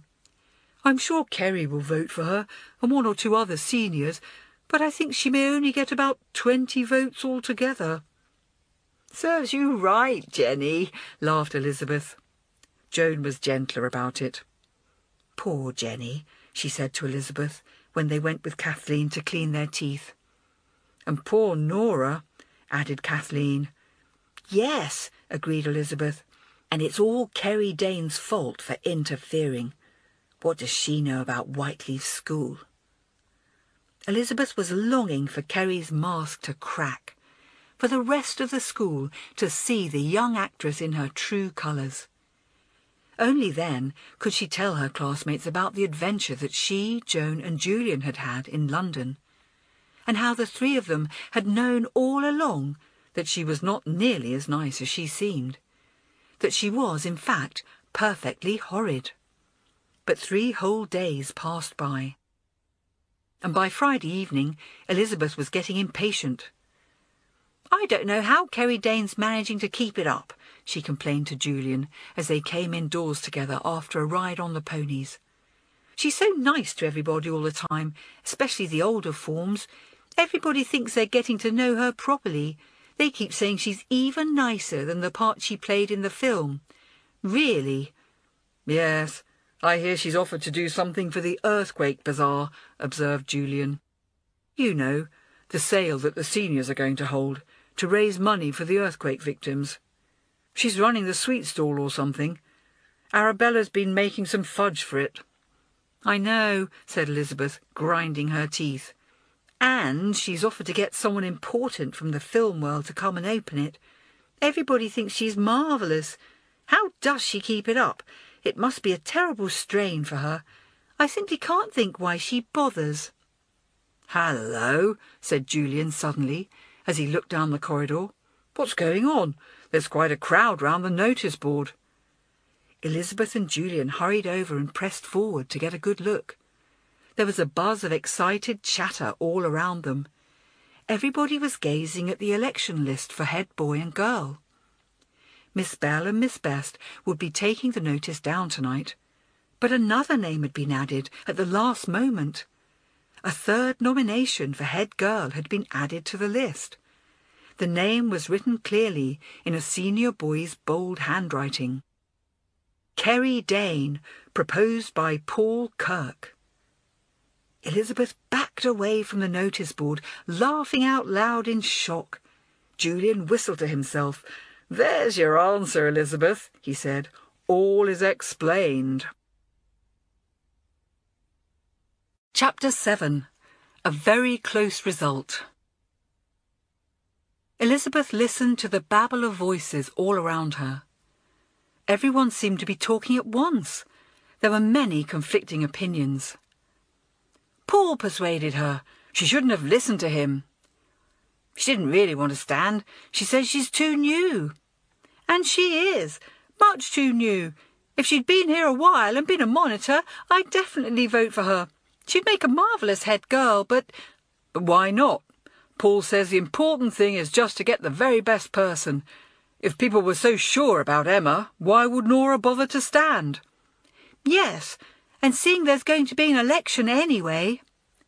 I say, wouldn't Hickling Green be envious if we had Kerry Dane for head girl? They're such a lot of stuck-up snobs. And you know, I can just see her on the platform taking the meetings with Thomas. She's got such presence. Yes, she has, but it wouldn't be right. It's got to be a real Whiteleafian. It's got to be Emma or Nora. I agree with you, Candida. Yes, I'll be voting for one of the old stagers. Me too. Emma, in fact. But she would have made a marvellous head girl. Elizabeth and Julian walked away. A marvellous head girl? Exploded Elizabeth. She'd be a disaster. Oh, Julian, do you think she's been planning this? I'm sure she has, frowned Julian. From the moment she saw the chance to provoke an election and unsettle things, what a schemer. Julian, you don't think... The idea filled Elizabeth with horror. You don't think there are enough people who'd be silly enough to get sort of carried away and vote for her on the spur of the moment so that she ends up being elected? It was like looking into the abyss. There'll be some, said Julian thoughtfully, but not a majority, I'm quite sure. You heard what everyone was saying. Most people feel strongly that she's much too new. They may be dazzled by her, but they're going to vote for Emma or Nora. Good. Then we've got to make sure it's Emma, said Elizabeth fervently. Let's have one last parade tomorrow, Julian. The best parade yet. Straight after breakfast, just before the election. Voting was at 10 the next morning. The school meeting would follow at 11. At bedtime, Jenny looked unhappy. "I am surprised," she said, "that Kerry's allowed her own name to go forward. She came to talk to me about it. She said she didn't want it to happen, but other people were insisting. And after what she'd said to me about Nora standing, she couldn't really refuse, could she? But she told me not to worry. She's promised to vote for Nora herself, and she's going to tell everyone she meets to vote for Nora as well. Isn't that sweet of her?" Elizabeth didn't believe a word of it, but out loud she said, "So what's the matter then?" "Oh, nothing," Jenny replied quickly. Jenny was too proud to admit to Elizabeth that Kerry Dane had forgotten her name already. She'd kept calling her Jane. It had left Jenny feeling rather uneasy. There was something odd about the whole thing, but she couldn't quite put her finger on what it was. Saturday morning dawned bright and sunny. The election campaign for Emma reached its climax. Elizabeth organised the final parade with great flair. Sophie came with her flute, and all the juniors brought tambourines. And Richard agreed to strum his guitar. For the last hour before the voting began, Elizabeth marched her band around and around the outside of the school buildings, holding the banner aloft. Each time they passed below dormitory windows, Harry banged a drum and Julian shouted, "Wake up! Wake up! Don't forget to come and vote!" And the juniors chorused, "Vote for Emma! Vote for Emma! Roll up and vote for Emma!" Cheerful faces appeared at windows. There were smiles and waves. Elizabeth found the whole thing very exhilarating. Afterwards she said, "I'm sure Emma's going to win, Joan. I just feel it in my bones." "Let's hope so," replied Joan gently. "At least there should be a good turnout now. Come on, Elizabeth. We mustn't forget to cast our own votes. It's nearly 10 o'clock. Miss Bell and Miss Best were in charge of the election, which took place in the dining hall. As Elizabeth joined the queue of people waiting to cast their vote, her confidence grew. What an excellent turnout! If most of these people were voting for Emma, then Kerry Dane was in for a big disappointment. When she reached the head of the queue, Miss Bell ticked her name off a list and Miss Bess handed her a voting paper. Elizabeth then walked through to a special table, picked up one of the pencils there and firmly marked a cross against Emma's name. As she carefully folded the ballot paper, she squinted along the table and saw that a third former was marking his cross in the same place. Good. Under the watchful eye of the joint headmistresses, Elizabeth posted her voting slip into the big ballot box. It was a very satisfying feeling to have cast her vote. The Beauty and the Beast, as the children called the heads, both smiled at her warmly. "I wonder if they know I'm going to be made a monitor today," wondered Elizabeth. "I seem to be in their good books." She met up with Joan and Julian outside the hall, and the three friends wandered along to their common room together. Some fourth formers, walking along the corridor ahead of them, were talking loudly. "I was going to vote for Kerry," one of them was saying. But I changed my mind this morning. Kerry persuaded me to vote for Nora. She's just so positive she'd be best." "Oh, how funny. She said something to me, too. She's very persuasive, isn't she? I really had to fight with myself to stick to my guns and vote for Emma. Isn't it decent of her not to expect people to vote for her, but to ask them to vote for Nora instead?" The three friends heard this in some surprise. "So it's true, then," said Elizabeth. "Jenny told me that Kerry had promised to campaign for Nora. I didn't believe she really would." "How very odd," said Joan. Julian said nothing. He looked worried. "Well, at least Kerry Dane can't possibly win herself now," declared Elizabeth. While the votes were being counted in the hall, all the boys and girls had morning break. Then they went to their rooms to get spruced up for the meeting. Elizabeth was in a state of high excitement by now. Kathleen came and brushed some fluff off the collar of her blazer for her. She was smiling and rosy-cheeked as usual. "Well, the suspense will soon be over," she said. "I'm sure Emma will have won, and we know Thomas has, because nobody stood against him. And then we'll be able to get on with all the proper business of the meeting. You're still quite happy about being a monitor again, Elizabeth?" "Kathleen, need you ask?" exclaimed Elizabeth with a happy laugh. The meeting had arrived at last. She was looking forward to it. They filed into the school hall and took up their new places on the second form benches. Elizabeth sat next to Julian. Joan left them and took her place up on the platform with the other monitors. The hall was filling up very quickly. Elizabeth glanced across to the senior benches. Emma was sitting there, next to John and Philippa. Kerry Dane was sitting beside Paul, her hair brushed to a beautiful golden sheen. At the back of the hall sat Mr. Johns and the Beauty and the Beast, as always, although they would take no part in the meeting. When everybody was seated, Thomas walked into the hall. A cheer went up as a tall, fair-haired boy mounted the platform and stood behind the special head boy and girls table. He held up his hand for silence. In his other hand he held a piece of paper, the election results. A hush descended over the hall as Thomas started to speak. Elizabeth realised that she was clenching her hands into tight little fists and that her heart was beating faster than usual. "I am very proud to be the new head boy of Whiteleaf School," he told them, in his clear, pleasant voice. There was a deadpan expression on his face. It gave nothing away. "And now, without further ado, I am going to read out the results of the election for our new head girl. She will then be able to take her place on the platform beside me, and the business of the meeting can commence." He opened up the piece of paper. Elizabeth held her breath. The number of votes cast for each candidate was as follows. Nora, 29 votes. Emma, 34 votes. Kerry, 35 votes. Elizabeth gasped. Was she having a bad dream? Thomas was giving a signal to someone on the senior benches. "I declare Kerry Dane the new head girl. Would you come up onto the platform, please, Kerry?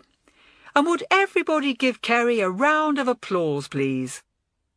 The school buzzed with surprise and then began clapping. What a close result! It could hardly have been closer.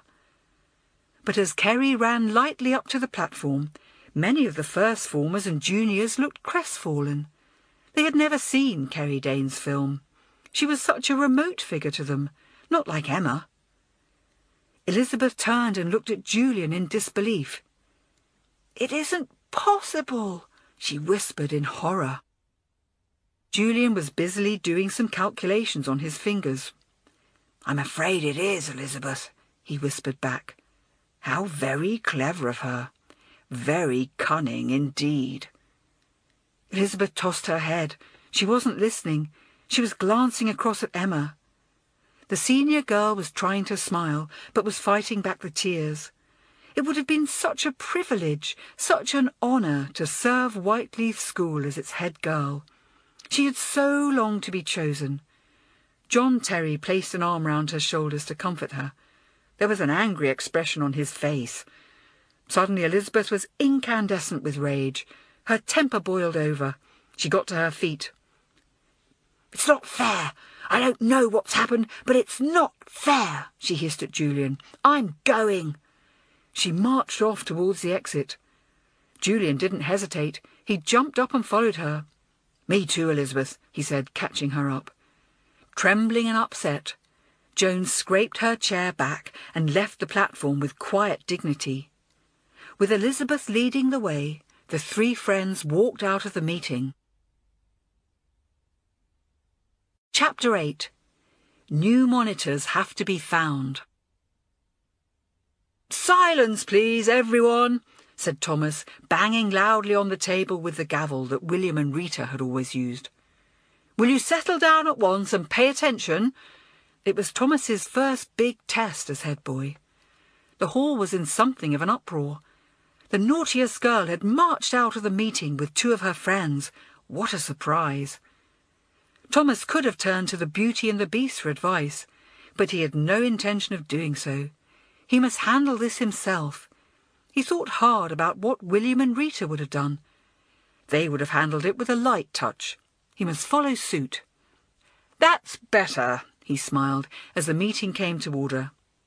"I'm afraid that elections can make people very emotional sometimes, especially when the result is extremely narrow. Let us take no notice of what has happened. Elizabeth and her friends will soon calm down and come back to join us. But now I want the meeting to get straight down to business." However, Kerry Dane had other ideas. She was not going to be deprived of her moment of glory by those three people walking out, or by Thomas wanting to get on with the silly meeting. She had a speech all prepared. "First of all, I'd like to say a few words, if I may, Thomas." She walked forward to the very front of the platform. She felt exultant as she stood before the assembled school, her beautiful hair making a halo of golden light around her head. It felt so right somehow that she, Kerry Dane, should be up here with all those faces gazing at her. Now she was mistress of all she surveyed. This was what she was used to, ever since becoming famous. This was how it should be. "I want to tell you all how humble I feel," she began. "I never, ever dreamt of being elected. I never expected an honour like this. You had two such fine candidates for the position of head girl. I am merely a new girl. I am so proud that in spite of this, I am the person who's been elected, and I promise to serve Whiteleaf School to the very best of my ability. Thank you." The children listened, mesmerised. She made an impressive sight, and it was an impressive little speech. There was applause. Patrick, Arabella and Martin exchanged smug looks. They had all voted for Kerry, and some of their classmates had criticised them. How wrong they were. Even the first formers and juniors began to feel more cheerful. Kerry seemed a nice person. They would just have to get used to not having Emma as head girl.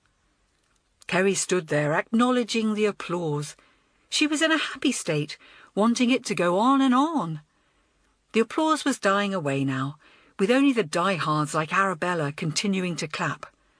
But still Kerry stood there. "Ahem, ahem," said Thomas politely. "Time to start, Kerry." She seemed not to hear. Looking a little cross, Thomas had to bang the gavel again to bring the meeting to order.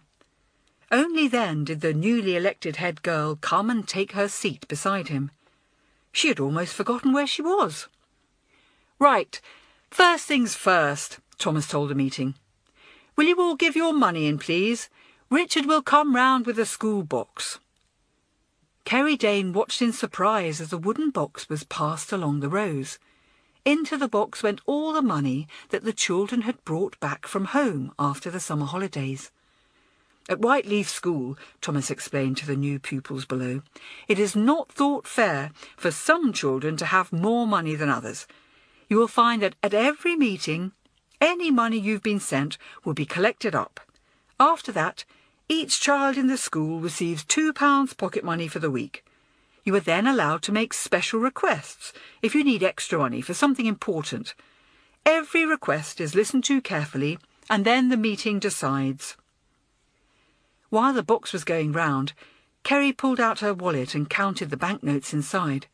She saw Thomas glance at them. "Obviously, Thomas," said Kerry sweetly, "this rule doesn't apply to us, not to the head girl and head boy of the school." "I'm afraid it does, Kerry," he said tersely. "Seniors do have more calls on their purse than the younger children, so you will find that no reasonable request is ever turned down. But in the meantime," he looked at the banknotes hard, "all of those must go in the box." Kerry managed to conceal her shock. What a ridiculous system! She would have to find some way of getting round it. In the meantime, when the box came to the platform, she had no choice but to place all her money inside, under Thomas's watchful gaze. Soon the week's pocket money had been handed out to every pupil in the school, and it was time to hear special requests for extra funds. Julian's cousin was one of the first on his feet. "I think Patrick should be allowed the money for a new table tennis bat, Thomas," Kerry decided. "He tells me he's a very keen player." She was beginning to enjoy herself again. It was lovely to have so much power over the other children. Some of them would find their requests refused if she didn't like the look of their faces. Thomas did not agree at all that Patrick needed a new table tennis bat, but he had to let it pass. Kerry obviously did not understand the rules about special requests. It would all have to be explained to her. Now Patrick had been given an unfair advantage over other children who were also hoping to get into Emma's table tennis squad. But it would not be right to have an argument with Kerry in front of the entire school. It would undermine her authority. As more special requests came and went, Thomas was keeping an eye on the doors at the back. Surely the Naughtiest girl would have cooled down by now. He very much hoped so. She and her two friends should really come back to the meeting quickly. He expected to see them slip quietly back into their seats and show that they had now accepted the verdict of the ballot box. However regrettable, thought Thomas, that verdict had turned out to be. Elizabeth had raced off to the school vegetable gardens. When Julian and Joan caught her up, she was marching up and down one of the little paths. She walked up and down like that for some minutes in order to work off her temper. When at last she grew tired, the three of them sat on a sunny bench just in front of the greenhouses. "Let's have an apple," said Joan in her gentlest voice.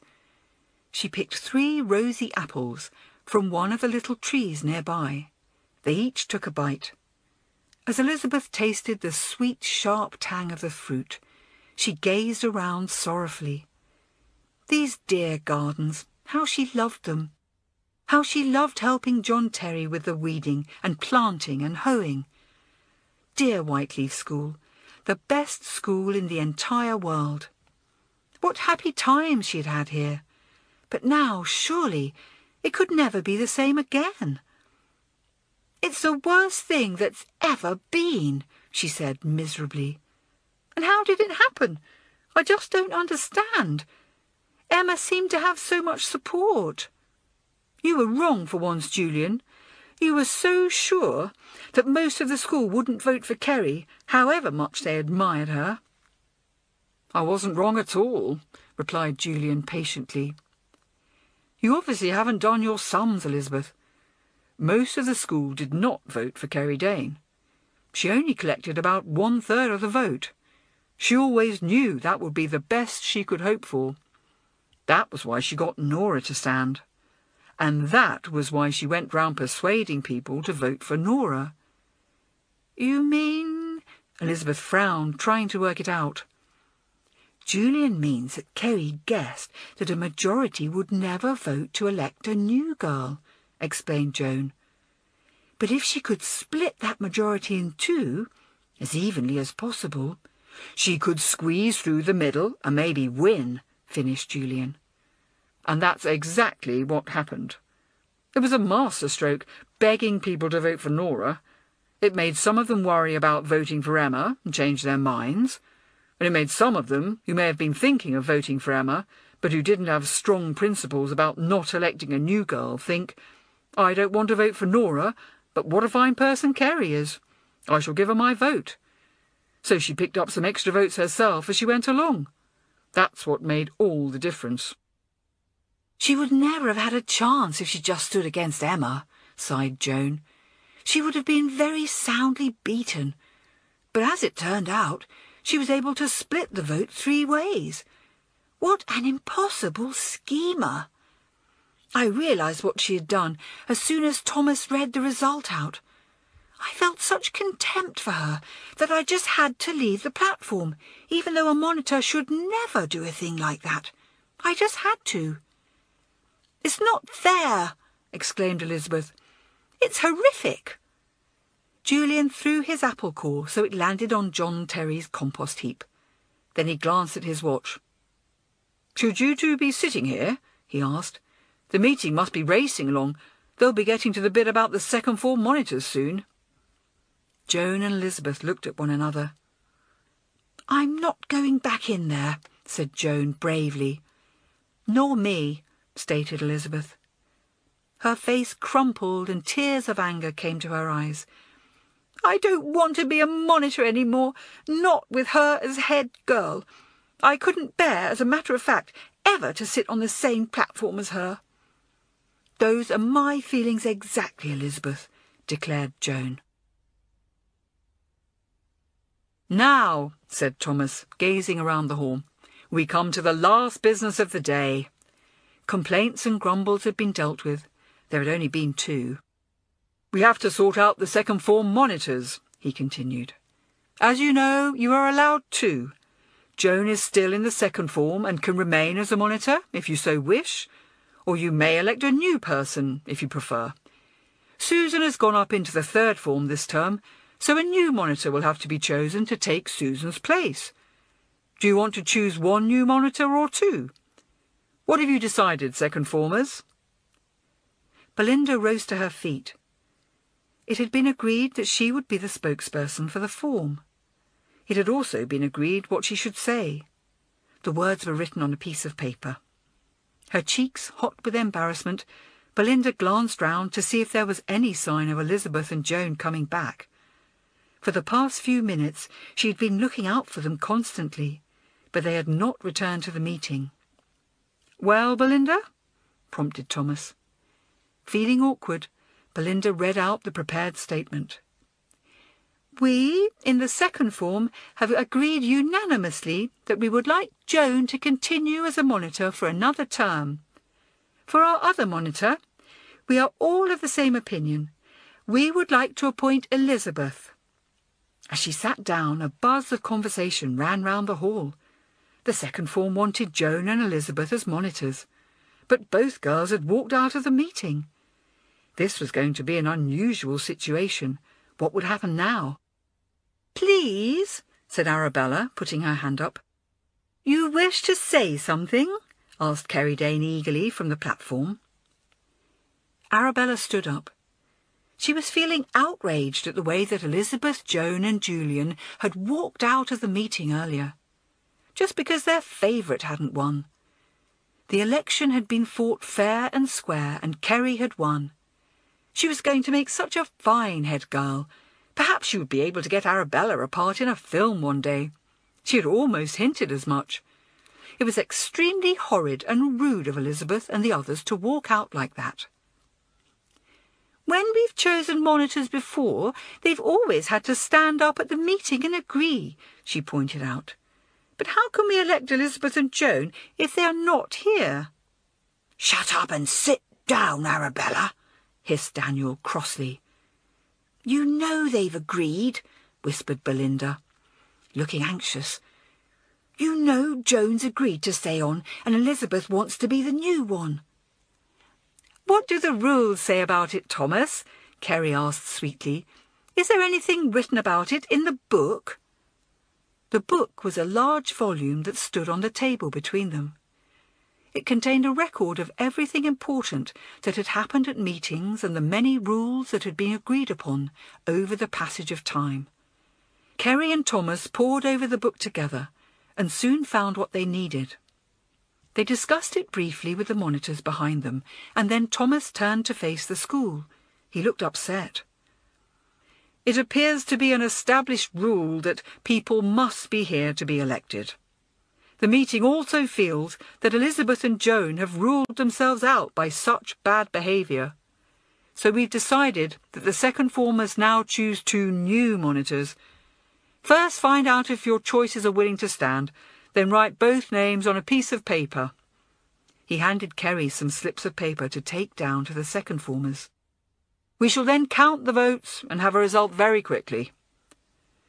When Elizabeth and Joan went into dinner later, they learnt that Belinda and Daniel had been elected in their place. They accepted the news bravely. Both girls were determined never to sit on the same platform as Kerry Dane, or recognise her as head girl in other ways. "I expect next week's meeting will have to decide on some sort of punishment for us," Joan sighed to her friends after dinner. "It's a very serious offence to miss a whole meeting." "See if I care," pouted Elizabeth. "I don't expect the meeting will punish you 2, said Julian airily. "They'll decide that you've been punished enough by losing your monitorships. They'll have to find some punishment for me, of course." Julian dug his hands in his pockets. His green eyes glinted. "Whatever it is, it'll be worth it. It was good to make a stand. I really enjoyed it." "Yes," nodded Elizabeth. "I didn't mean to lose my temper, but it was good to show her what we think of her." Julian smiled to himself in spite of everything. Life was never dull with the naughtiest girl around. At bedtime that night, Elizabeth discovered that Jenny was very upset. "I feel it's all my fault, Elizabeth. I should never have asked Nora to stand. It's worked out all wrong. Much as I admire Kerry, I never expected her to be elected as head girl. She just doesn't seem right for it." "She doesn't seem right for anything," said Elizabeth coldly. She had no need to keep her feelings to herself any longer. "She's really hateful. I'll tell you all about it sometime. But I expect you'll find out soon enough." "Really?" Jenny looked intrigued. She frowned. "In a way, I suppose. She doesn't seem right here at Whiteleaf at all." Elizabeth felt tired after all the strains of the day. She climbed into bed. But it was nice that Jenny was beginning to see sense. She had already forgiven her. "Kerry's completely wrong for Whiteleaf," she said sleepily. "What Julian and Joan and I can't understand is what she's doing here at all." Chapter 9. Emma speaks to Elizabeth. It was wet on Sunday. Elizabeth spent much of the day practising her table tennis. She hung around the green tables downstairs, getting as many games as she could. Soon she had perfected the new service that Emma had taught her. She then went on to improve her forehand smash. Patrick was practising hard too. They'd both discovered there was to be a match next Saturday, a friendly against St. Faith's. It would be the first fixture of the new school year, and Emma and Mr. Warlow would be choosing the squad after this week's coaching session. Elizabeth was determined to get in the team. She found the forehand smash particularly satisfying. She was still feeling angry and upset. She had left Joan sitting in the common room, hard at work with some knitting. Joan had decided to make a child's scarf for the earthquake bazaar, which the seniors planned for next Sunday. It would be a comfort to try to help the earthquake victims in some small way. "It will take my mind off things, Elizabeth," Joan had said, an expression of quiet fortitude on her face. It upset Elizabeth that she was not to be a monitor after all, but it upset her even more that Joan had been stripped of the post. "Kerry Dane's been too clever for us so far, Joan, But we're not going to let her win, Elizabeth muttered darkly. We'll find some way of showing her up for what she is. By Sunday afternoon, Elizabeth was hitting the table tennis ball with great venom and accuracy. It was an excellent way to relieve her feelings. "Phew!" said Harry, as Elizabeth won their game with a beautiful smash. "Your return just sat up and begged for a forehand smash, Harry," laughed Elizabeth. "You should try to spin it and keep it low. That's what Emma says. You ought to come to the coaching sessions. They're fun." "I'm not good enough," said Harry. "But you're getting brilliant. I'm sure you'll get into the team, Elizabeth." Most of her classmates were being very nice to her this weekend. She had worked so hard to get Emma elected. They felt sorry that she'd lost control of her temper, and with it her chance of being monitor. It was sad about Joan too. Belinda and Daniel, the new monitors, felt especially unhappy. At that moment, one of the seniors appeared. "Ah, found you, Elizabeth," Philippa smiled. "A treat for you. A telephone call from your mother. Would you like to run and take it?" Philippa felt sorry for the Naughtiest girl too, and the trouble that her emotions had got her into the previous day. It was nice that her mother had rung. "I wonder what Mummy wants," Elizabeth thought, as she hurried along to the little room called the telephone room. It was just a tiny box room with a comfortable chair and a low table. On the table was a coin in the slot payphone.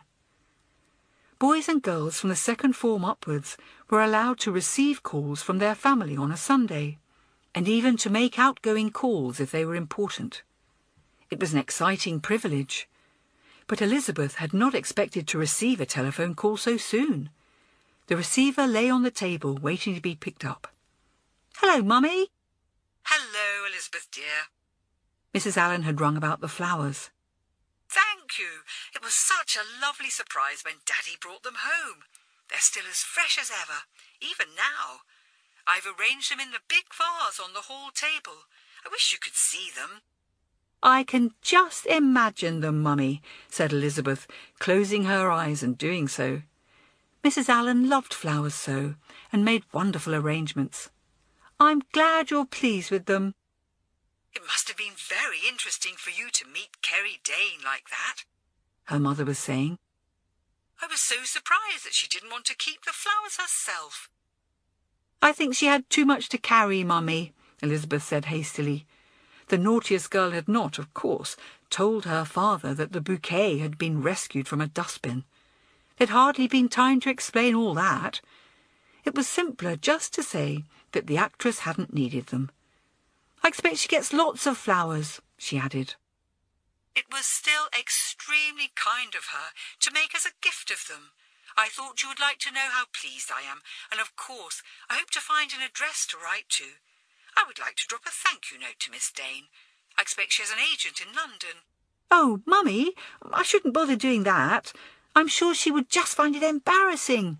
Please don't bother to write a note." But her mother had become distracted. "Oh, there's the doorbell. I have some friends coming to tea.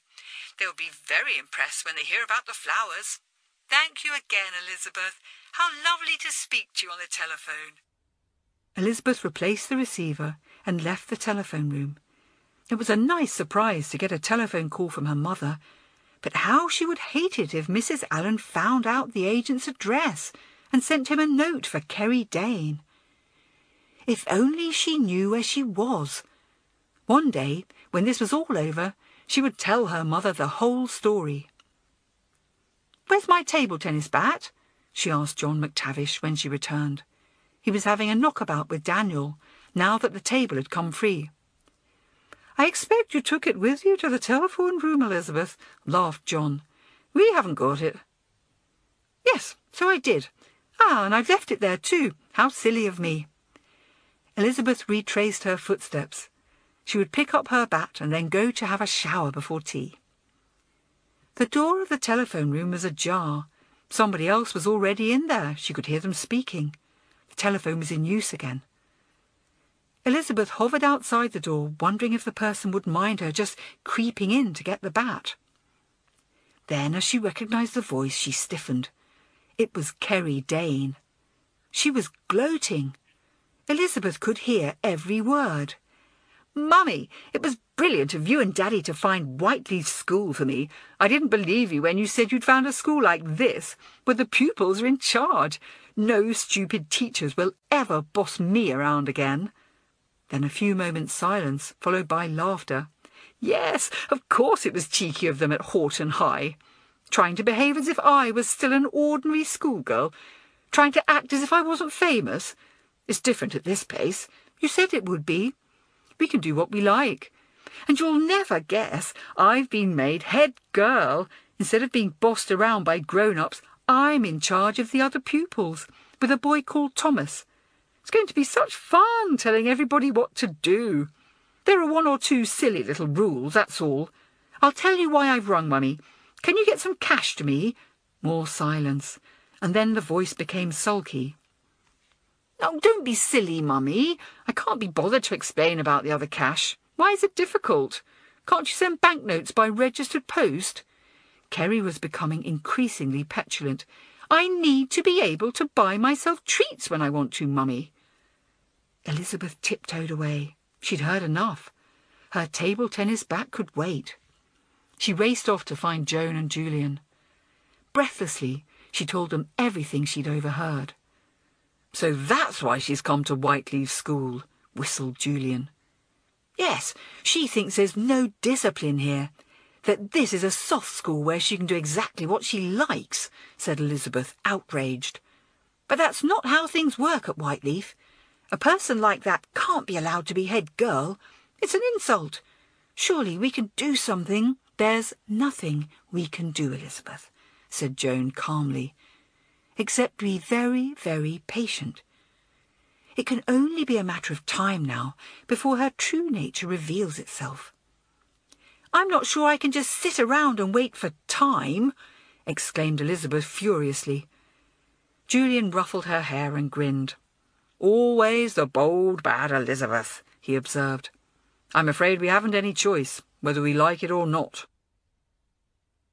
There was strawberry ice cream for tea that day, but Elizabeth hardly tasted it as she spooned it down, silent and inwardly smouldering. Looking across from the seniors' table, Emma saw how unhappy she seemed. The senior girl came and sought her out later. Emma was still very unhappy herself, but she was determined not to let it show. "Cheer up, Elizabeth," she said lightly. "I know how disappointed you must be feeling about the election result, but we must put a brave face on things, you know," she smiled. "We can't have people thinking we are bad losers, can we?" "It's nothing to do with being a bad loser," Elizabeth blurted out. "It's just that Kerry Dane doesn't go with Whiteleaf School, and she's certainly not a worthy person to be its head girl." "Shh, Elizabeth," said Emma unhappily. "You really mustn't go around saying things like that. I forbid it. The election is behind us now, and we have the result. Kerry is our new head girl, and I want you to tell me that you accept it." "I don't accept it, Emma," replied Elizabeth firmly. "I'll never accept it. I can't even bring myself to go to the next school meeting, not if she's still head girl." Emma's eyes widened. "Stop it, Elizabeth. Of course Kerry will still be head girl at the next meeting. And of course you must go. If you miss another meeting over this, you will show a complete lack of self-discipline. You will be setting a bad example to the younger pupils in the school." Elizabeth tried to turn her eyes away. "Look at me, Elizabeth," said Emma gently. Elizabeth met her gaze. "I want you to make me a promise. Even if privately you can't accept Kerry as head girl, you are to promise not to miss another meeting. Do you give me your promise?" Elizabeth could see that she was making Emma unhappy. She swallowed. "All right," she mumbled. "I promise." That night she took out her autograph book and gazed at its spoiled white leather cover, with tears in her eyes. Then she opened it. She found the words that Rita had written at the end of last term, a beautiful line of poetry. Kerry Dane isn't good enough to step into Rita's shoes, thought Elizabeth. She never was, and she never will be. Only Emma will do. It's an outrage. But if the three friends tried to explain that to people, they'd only think, as Emma had gently tried to point out, that it was a case of Elizabeth and co. being bad losers. Julian and Joan were right. They would have to bide their time. I only hope my patience can last out, thought Elizabeth restlessly, as she tossed and turned and tried to get to sleep.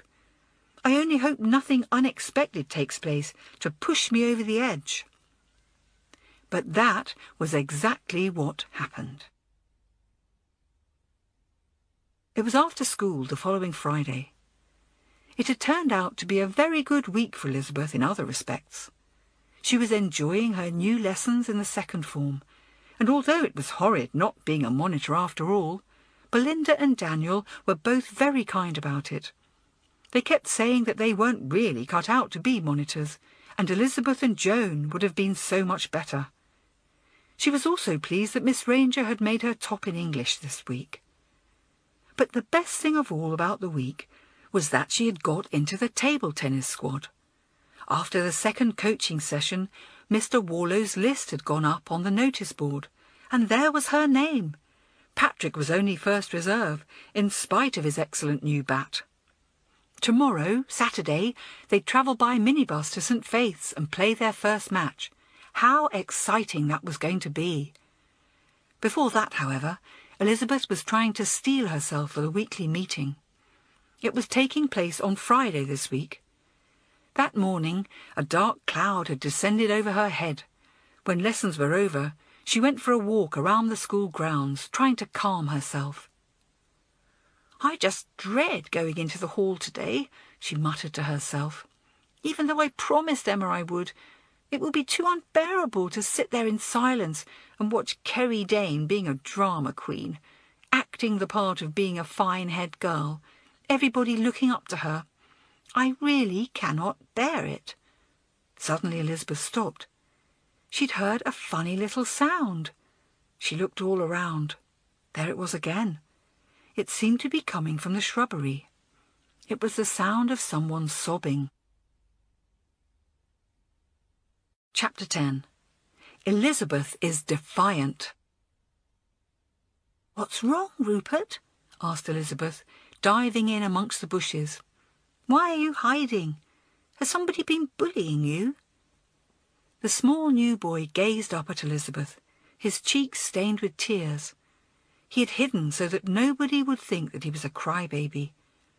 Slowly he brought his sobs under control. Elizabeth gently dried his eyes with her clean white handkerchief. "Well, have they?" Rupert shook his head. "Then why have you been crying?" coaxed Elizabeth. "What's the matter?" "Mustn't talk about it," he muttered. "Mustn't let people know I'm greedy." His lip trembled and he started sobbing again. "I'm not greedy," he wailed. "I was going to share them with all my friends." "Share what, Rupert?" asked Elizabeth. "You're allowed to tell me about it, and it will make you feel better. Share what, exactly?" The words came tumbling out. "My chocolate soldiers grandfather sent me for my birthday. I was going to share them out at tea time, but she wouldn't listen to me. She took them away from me. She took them away." "Who did, Rupert?" "Kerry did." Elizabeth stared at him in disbelief. "The head girl?" Rupert nodded solemnly. "When?" "This afternoon. She needs them for the earthquake." "The earthquake?" Elizabeth frowned. Of course. The earthquake bazaar next weekend. Kerry Dane was in charge of the sweet stall. But what a mean, horrid way to behave. She had no right to force the little boy to give up his birthday present for it. Rupert looked scared and put a hand to his mouth. "I promise not to tell anybody, or else she'll tell everybody in the whole school I'm a very greedy little boy." Elizabeth bent down and gently placed an arm round his shoulders. "You're not greedy, Rupert. Now listen to me. You're to go and wash your face and hands. It will soon be time for the meeting. You're to stop worrying about this. It's just a horrid little mistake. Remember how I found your teddy bear for you on the bus? Well, I'll make sure you get your chocolate soldiers back too. Off you go." The fair-headed boy looked pleased and grateful. "Oh, thank you." Elizabeth stood and watched him walk back to the school buildings. He turned and waved. Calmly she waved back, but her cheeks were flushed with anger. What a despicable way for a head girl to behave! What an abuse of power! The real Kerry Dane, Elizabeth thought. The mask has started to crack at last. She reached a decision. She had promised Emma to attend the meeting. Well, she would keep her promise. "And I know exactly what I'll do when I get there," thought Elizabeth with a cheerful gleam in her eye. "Silence!" shouted Thomas, banging the gavel loudly. "I'm trying to start the meeting." The head boy was angry. The children were refusing to settle down. They all kept chattering and turning round to look at Elizabeth Allen. It was such an amazing sight. The naughtiest girl was seated on the second form benches, but she was facing the wrong way. She was sitting with her back to the platform. "What does Elizabeth think she's doing?" wondered Emma in dismay. Elizabeth sat stiffly on her bench. Instead of facing the head boy and girl and the monitors, she had turned her back on them and sat facing the other way. Her arms were folded stubbornly in silent protest. "Quiet, everybody!" cried Thomas. The children forced themselves to stop looking at Elizabeth. The chatter died to a whisper and then to complete silence. "Thank you," said Thomas. "We have a lot of business to get through today, but before we begin, would Elizabeth please be kind enough to stand up and face the right way? I wish to speak to her." Elizabeth did so. "What is the meaning of this tomfoolery, Elizabeth?" he asked. "I do not wish to face the platform," announced Elizabeth in clear, ringing tones. "I do not accept Kerry Dane as head girl. She has proved herself an unfit person, and I think she should resign." The school listened in astonishment. Julian and Joan exchanged troubled glances. What had provoked this? They had all agreed they would have to be patient. Did Elizabeth know what she was doing? Was she not being very hot-headed? Next to Thomas on the platform, Kerry Dane cast her eyes down. Her heart was bumping with anger. Who was this dreadful girl they called the naughtiest girl? What was this all about? "I see," replied Thomas calmly. "That is a very dramatic statement, Elizabeth. Perhaps you would be good enough to explain to the meeting your reasons for making it." "I'll be very pleased to, Thomas." Elizabeth pointed accusingly at Kerry Dane. "Kerry thinks that this is a school where she can do whatever she likes. She's behaved today no better than a common bully. Little Rupert was sent some chocolate soldiers for his birthday by his grandfather. This afternoon, Kerry Dane forced him to hand them over to her for her stall at the earthquake bazaar." A shocked gasp ran round the hall. Kerry Dane leapt to her feet at once, a pained expression on her face. "Elizabeth, how could you say such a thing?" she asked sorrowfully. "How could you even think such a thing? I am very, very hurt." She then looked down at the juniors sitting cross-legged on the floor at the front of the hall.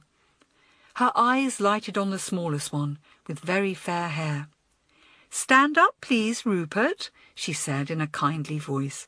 "I think we need to sort this out together, don't you?"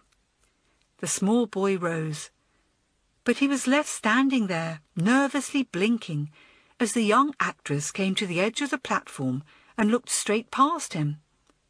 With arms outflung, she began to address the school, a radiant expression on her face, her lips sweetly smiling. "First of all, this is exactly the right moment to say thank you. Thank you all for the wonderful response you've made so far. All the lovely things you've been bringing me for the sweet stall. Every day you come and see me and bring your goodies, knowing the money raised will help the earthquake victims. I find your generosity very touching, and I found Rupert's gift today perhaps the most touching of all." She then looked down and fixed her eyes on the small boy, who was now beginning to feel frightened and overwhelmed. "Look at me, please, Rupert." The small child gazed up at the figure towering over him. "Now, Rupert, where did Elizabeth get this funny idea from? Have you been making up naughty stories? Did you regret it afterwards, giving your chocolate soldiers away? Was it something you did on the spur of the moment because you felt sorry for the earthquake victims? But you were so insistent at the time, Rupert. Don't you remember? You told me you thought it would be a very greedy thing to keep them, didn't you?" Rupert gazed up into those mesmerising brown eyes. He was blinking non-stop, overcome with confusion. He was like a frightened rabbit in the thrall of a stoat. "Now think hard, Rupert. Don't you remember?" repeated Kerry. She was daring him to contradict her. His sense of confusion increased. I can't remember exactly. I suppose I must have done. I don't know. Elizabeth asked me why I was crying, and I suppose—" Arabella whispered to Patrick behind her hand. "Elizabeth making up naughty stories, more like it."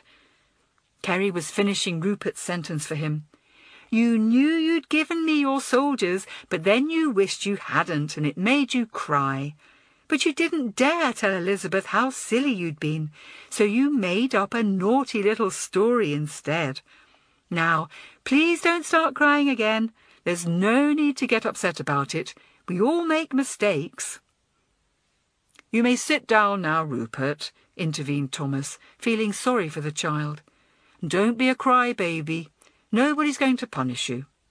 Think carefully in future before you give things away. Make quite sure that you really want to do so.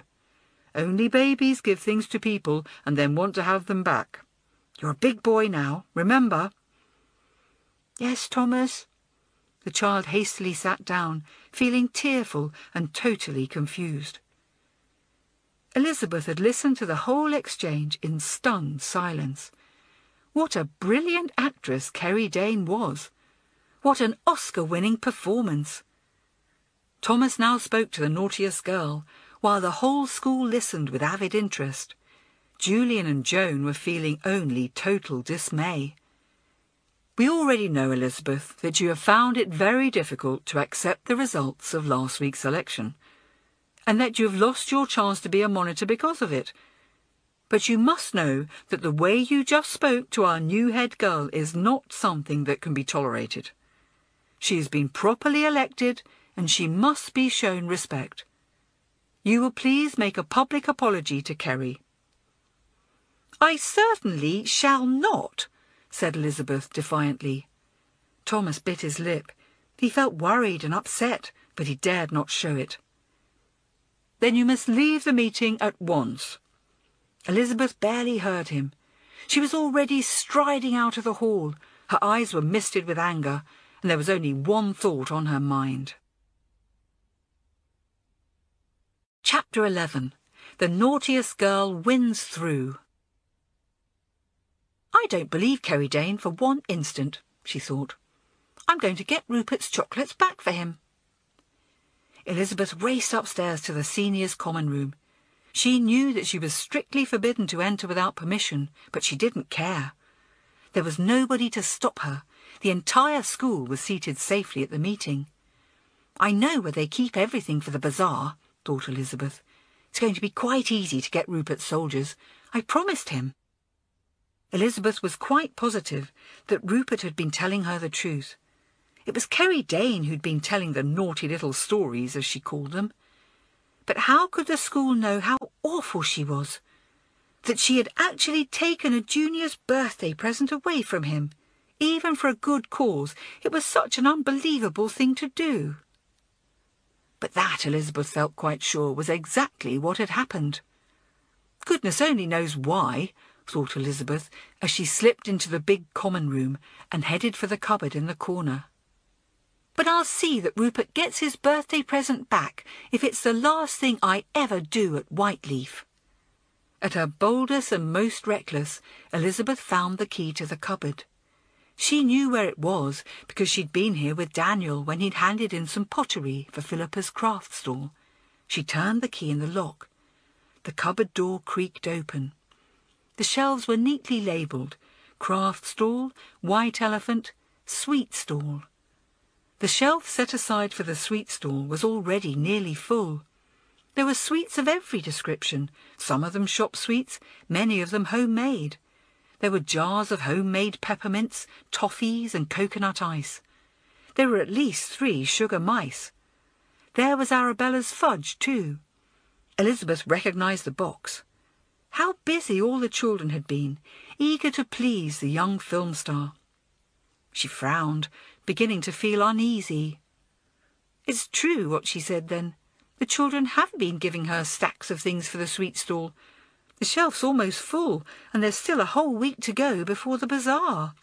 So there's hardly any danger of her stall not being a success then." It made her mean behaviour seem more unbelievable than ever. "I know," Elizabeth said to herself. "Perhaps there isn't very much chocolate. Everybody's giving her sweets, but she wants to have some chocolate things to go with them." Elizabeth then checked each item on the shelf very carefully, and then she realised something. It wasn't that there was not very much chocolate. There was no chocolate at all. "Even Rupert's chocolate soldiers aren't here," she realised in surprise. She relocked the cupboard and carefully replaced the key in its hiding place, puzzled. What can she have done with them? Elizabeth came out of the seniors' common room and closed the door. She looked up and down the corridor. It must be that she simply hasn't bothered to put them in the cupboard yet, Elizabeth decided.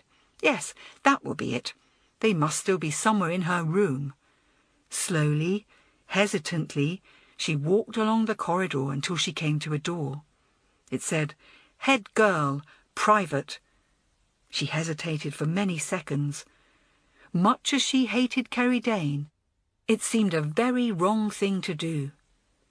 But then she thought of Rupert and his tears and the terrible injustice he had suffered. She turned the handle and eased open the door of Kerry Dane's private quarters. The meeting was in full swing. On the platform, the head boy and girl had just been in a huddle with the monitors and come to a decision. Kerry and Thomas returned to their special table. It was Kerry's turn to pick up the gavel and bang for silence. "Quiet, please, everybody," she smiled. What a satisfying sound that gavel made! How quickly it brought the meeting to order! She was beginning to enjoy herself again. "The meeting has now decided on the matter of punishment for the 3 pupils who walked out of last week's meeting," she announced.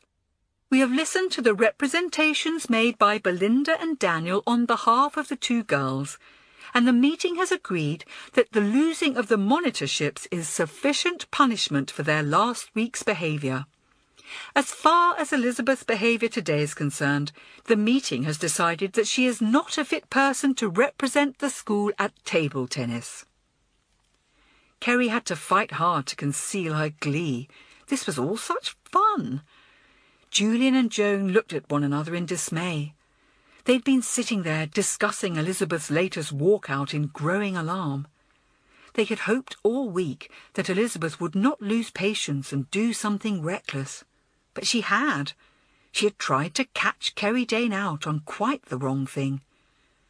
The story that Rupert had told Elizabeth was really rather preposterous, and even if there had been a grain of truth in it, Kerry Dane had been much too clever to be caught out. "Poor Elizabeth," whispered Joan. "We warned her to be patient." "The naughtiest girl doesn't know the meaning of the word," Julian whispered back. Something like this was bound to happen. "Now we come to the matter of the boy," the head girl continued. "Would you stand up, please? Julian got lazily to his feet, a mocking expression in his eyes. "My name's Julian," he said. "Julian Holland." "Yes, well, Julian. The meeting has decided that you must apologise in front of the whole school and—" "No!" shouted a voice from the back. Elizabeth came running into the hall, panting for breath. She was holding something aloft. She halted and everyone turned round to look at her. "You're the one who must apologise in front of the whole school, Kerry Dane," she cried out.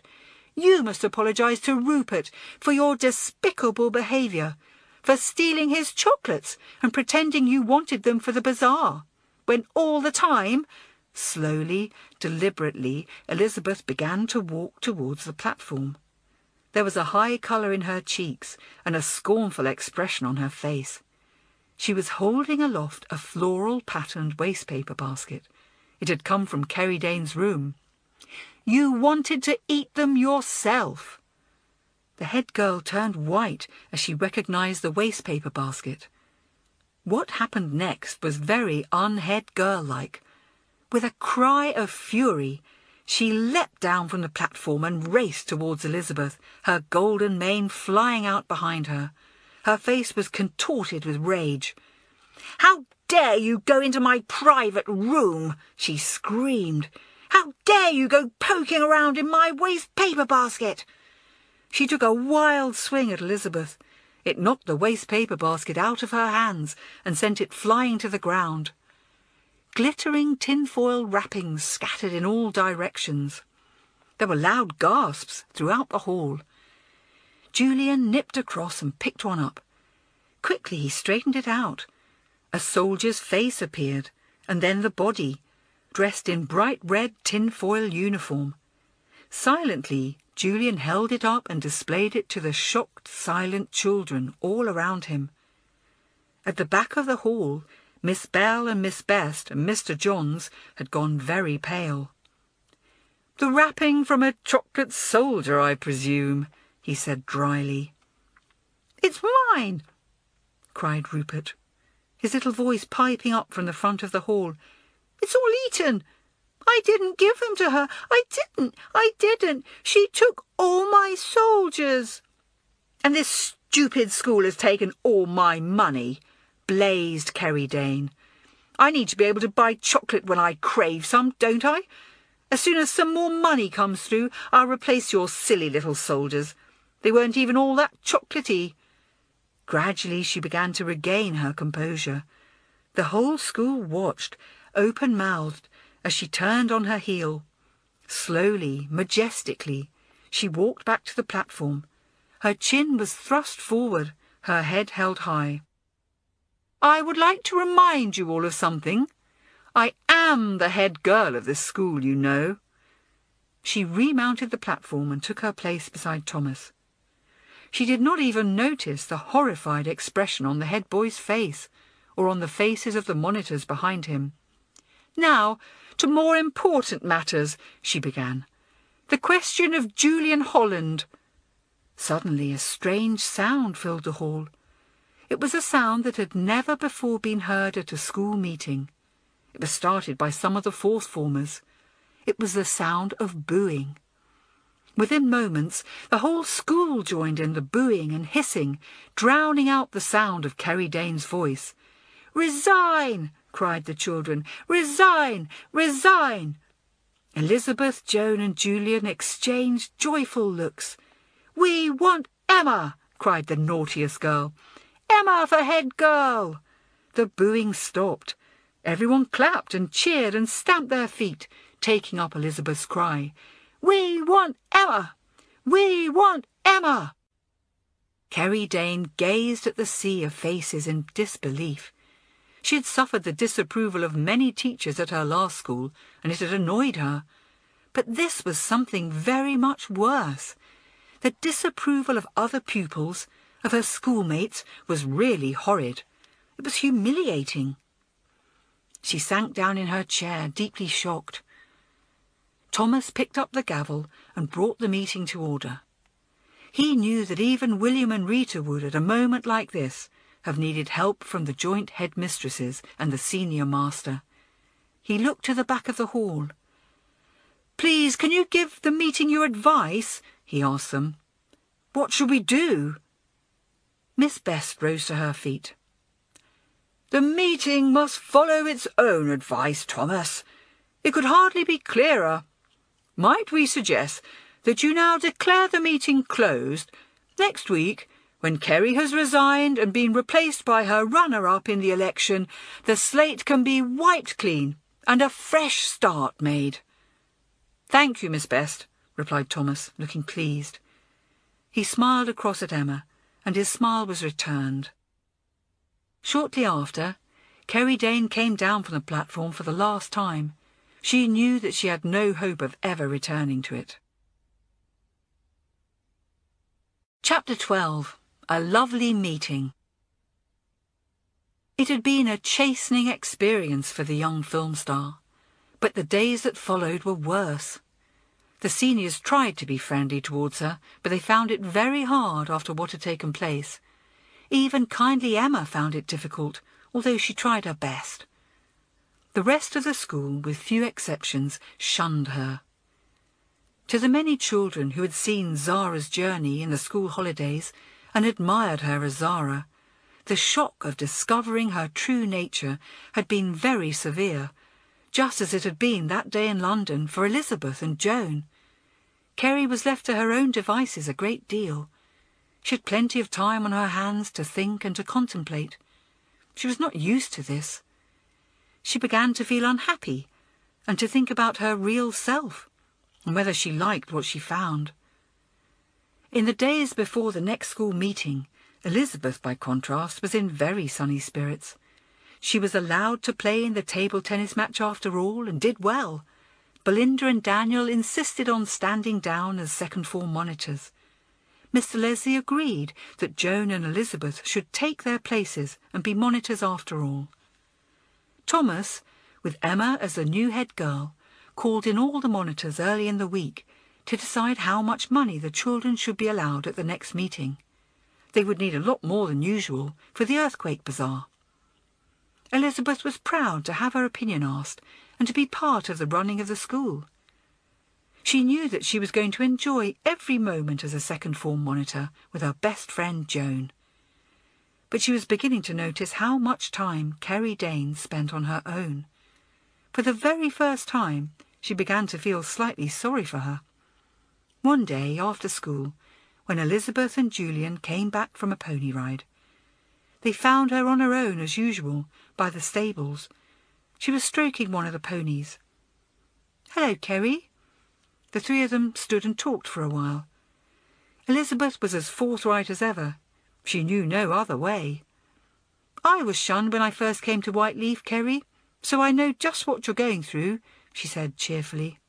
"I was very spoilt like you, and I made it my business to be as horrid as I could." "Did you?" asked Kerry in surprise. "She wanted to be sent home, that's why," explained Julian, glancing at Elizabeth in amusement.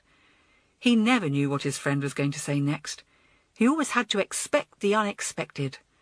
That's how she got her nickname, the naughtiest girl in the school. She didn't want to be at boarding school. She's not really horrid, by the way. "You mean she isn't like me?" commented Kerry dryly. "No, I wasn't anything like you," Elizabeth declared truthfully. "But I did behave badly, and I definitely remember that nobody liked me." "So what happened then?" asked Kerry. "Oh, it doesn't last," replied Elizabeth airily. "Not if you mend your ways." Kerry patted the horse once more and then walked slowly back to school. "I don't think she's a person who can ever mend her ways," smiled Julian as they rubbed down the ponies. "She's too far gone for that." "Perhaps she'll make a tiny little start sometime," said Elizabeth hopefully. "You never know." And at the meeting the next day, that was exactly what Kerry did. She sat, pale and silent, on the senior benches, while Thomas and Emma moved smoothly through complaints and grumbles. When finally they reached any other business, she raised her hand. "Yes, Kerry?" asked Emma, encouragingly. Kerry rose. She was trembling slightly. She was suffering from stage fright, something she'd never experienced before. But she was determined to go through with this. She held aloft a large box of chocolate soldiers. She had borrowed 2 weeks' allowance in advance to be able to buy them. It had been hard work finding them too. Her words came out in a rush. "I'd like to present Rupert with this box of chocolate soldiers, and I'd like to apologise to him in front of the whole school for what I did." At a nod from the platform, the little boy came running over and took the box. His face was shining. "I'm sorry they're not exactly the same as the other ones, Rupert," said Kerry. "They're bigger, they're better." Rupert beamed, his faith in Whiteleaf School restored. "I will share them, I promise." There were approving murmurs around the hall. Some people clapped. From her monitor's chair up on the platform, Elizabeth saw the look on Julian's face and laughed. It was satisfying to think he could sometimes be wrong. It had turned out to be a lovely meeting.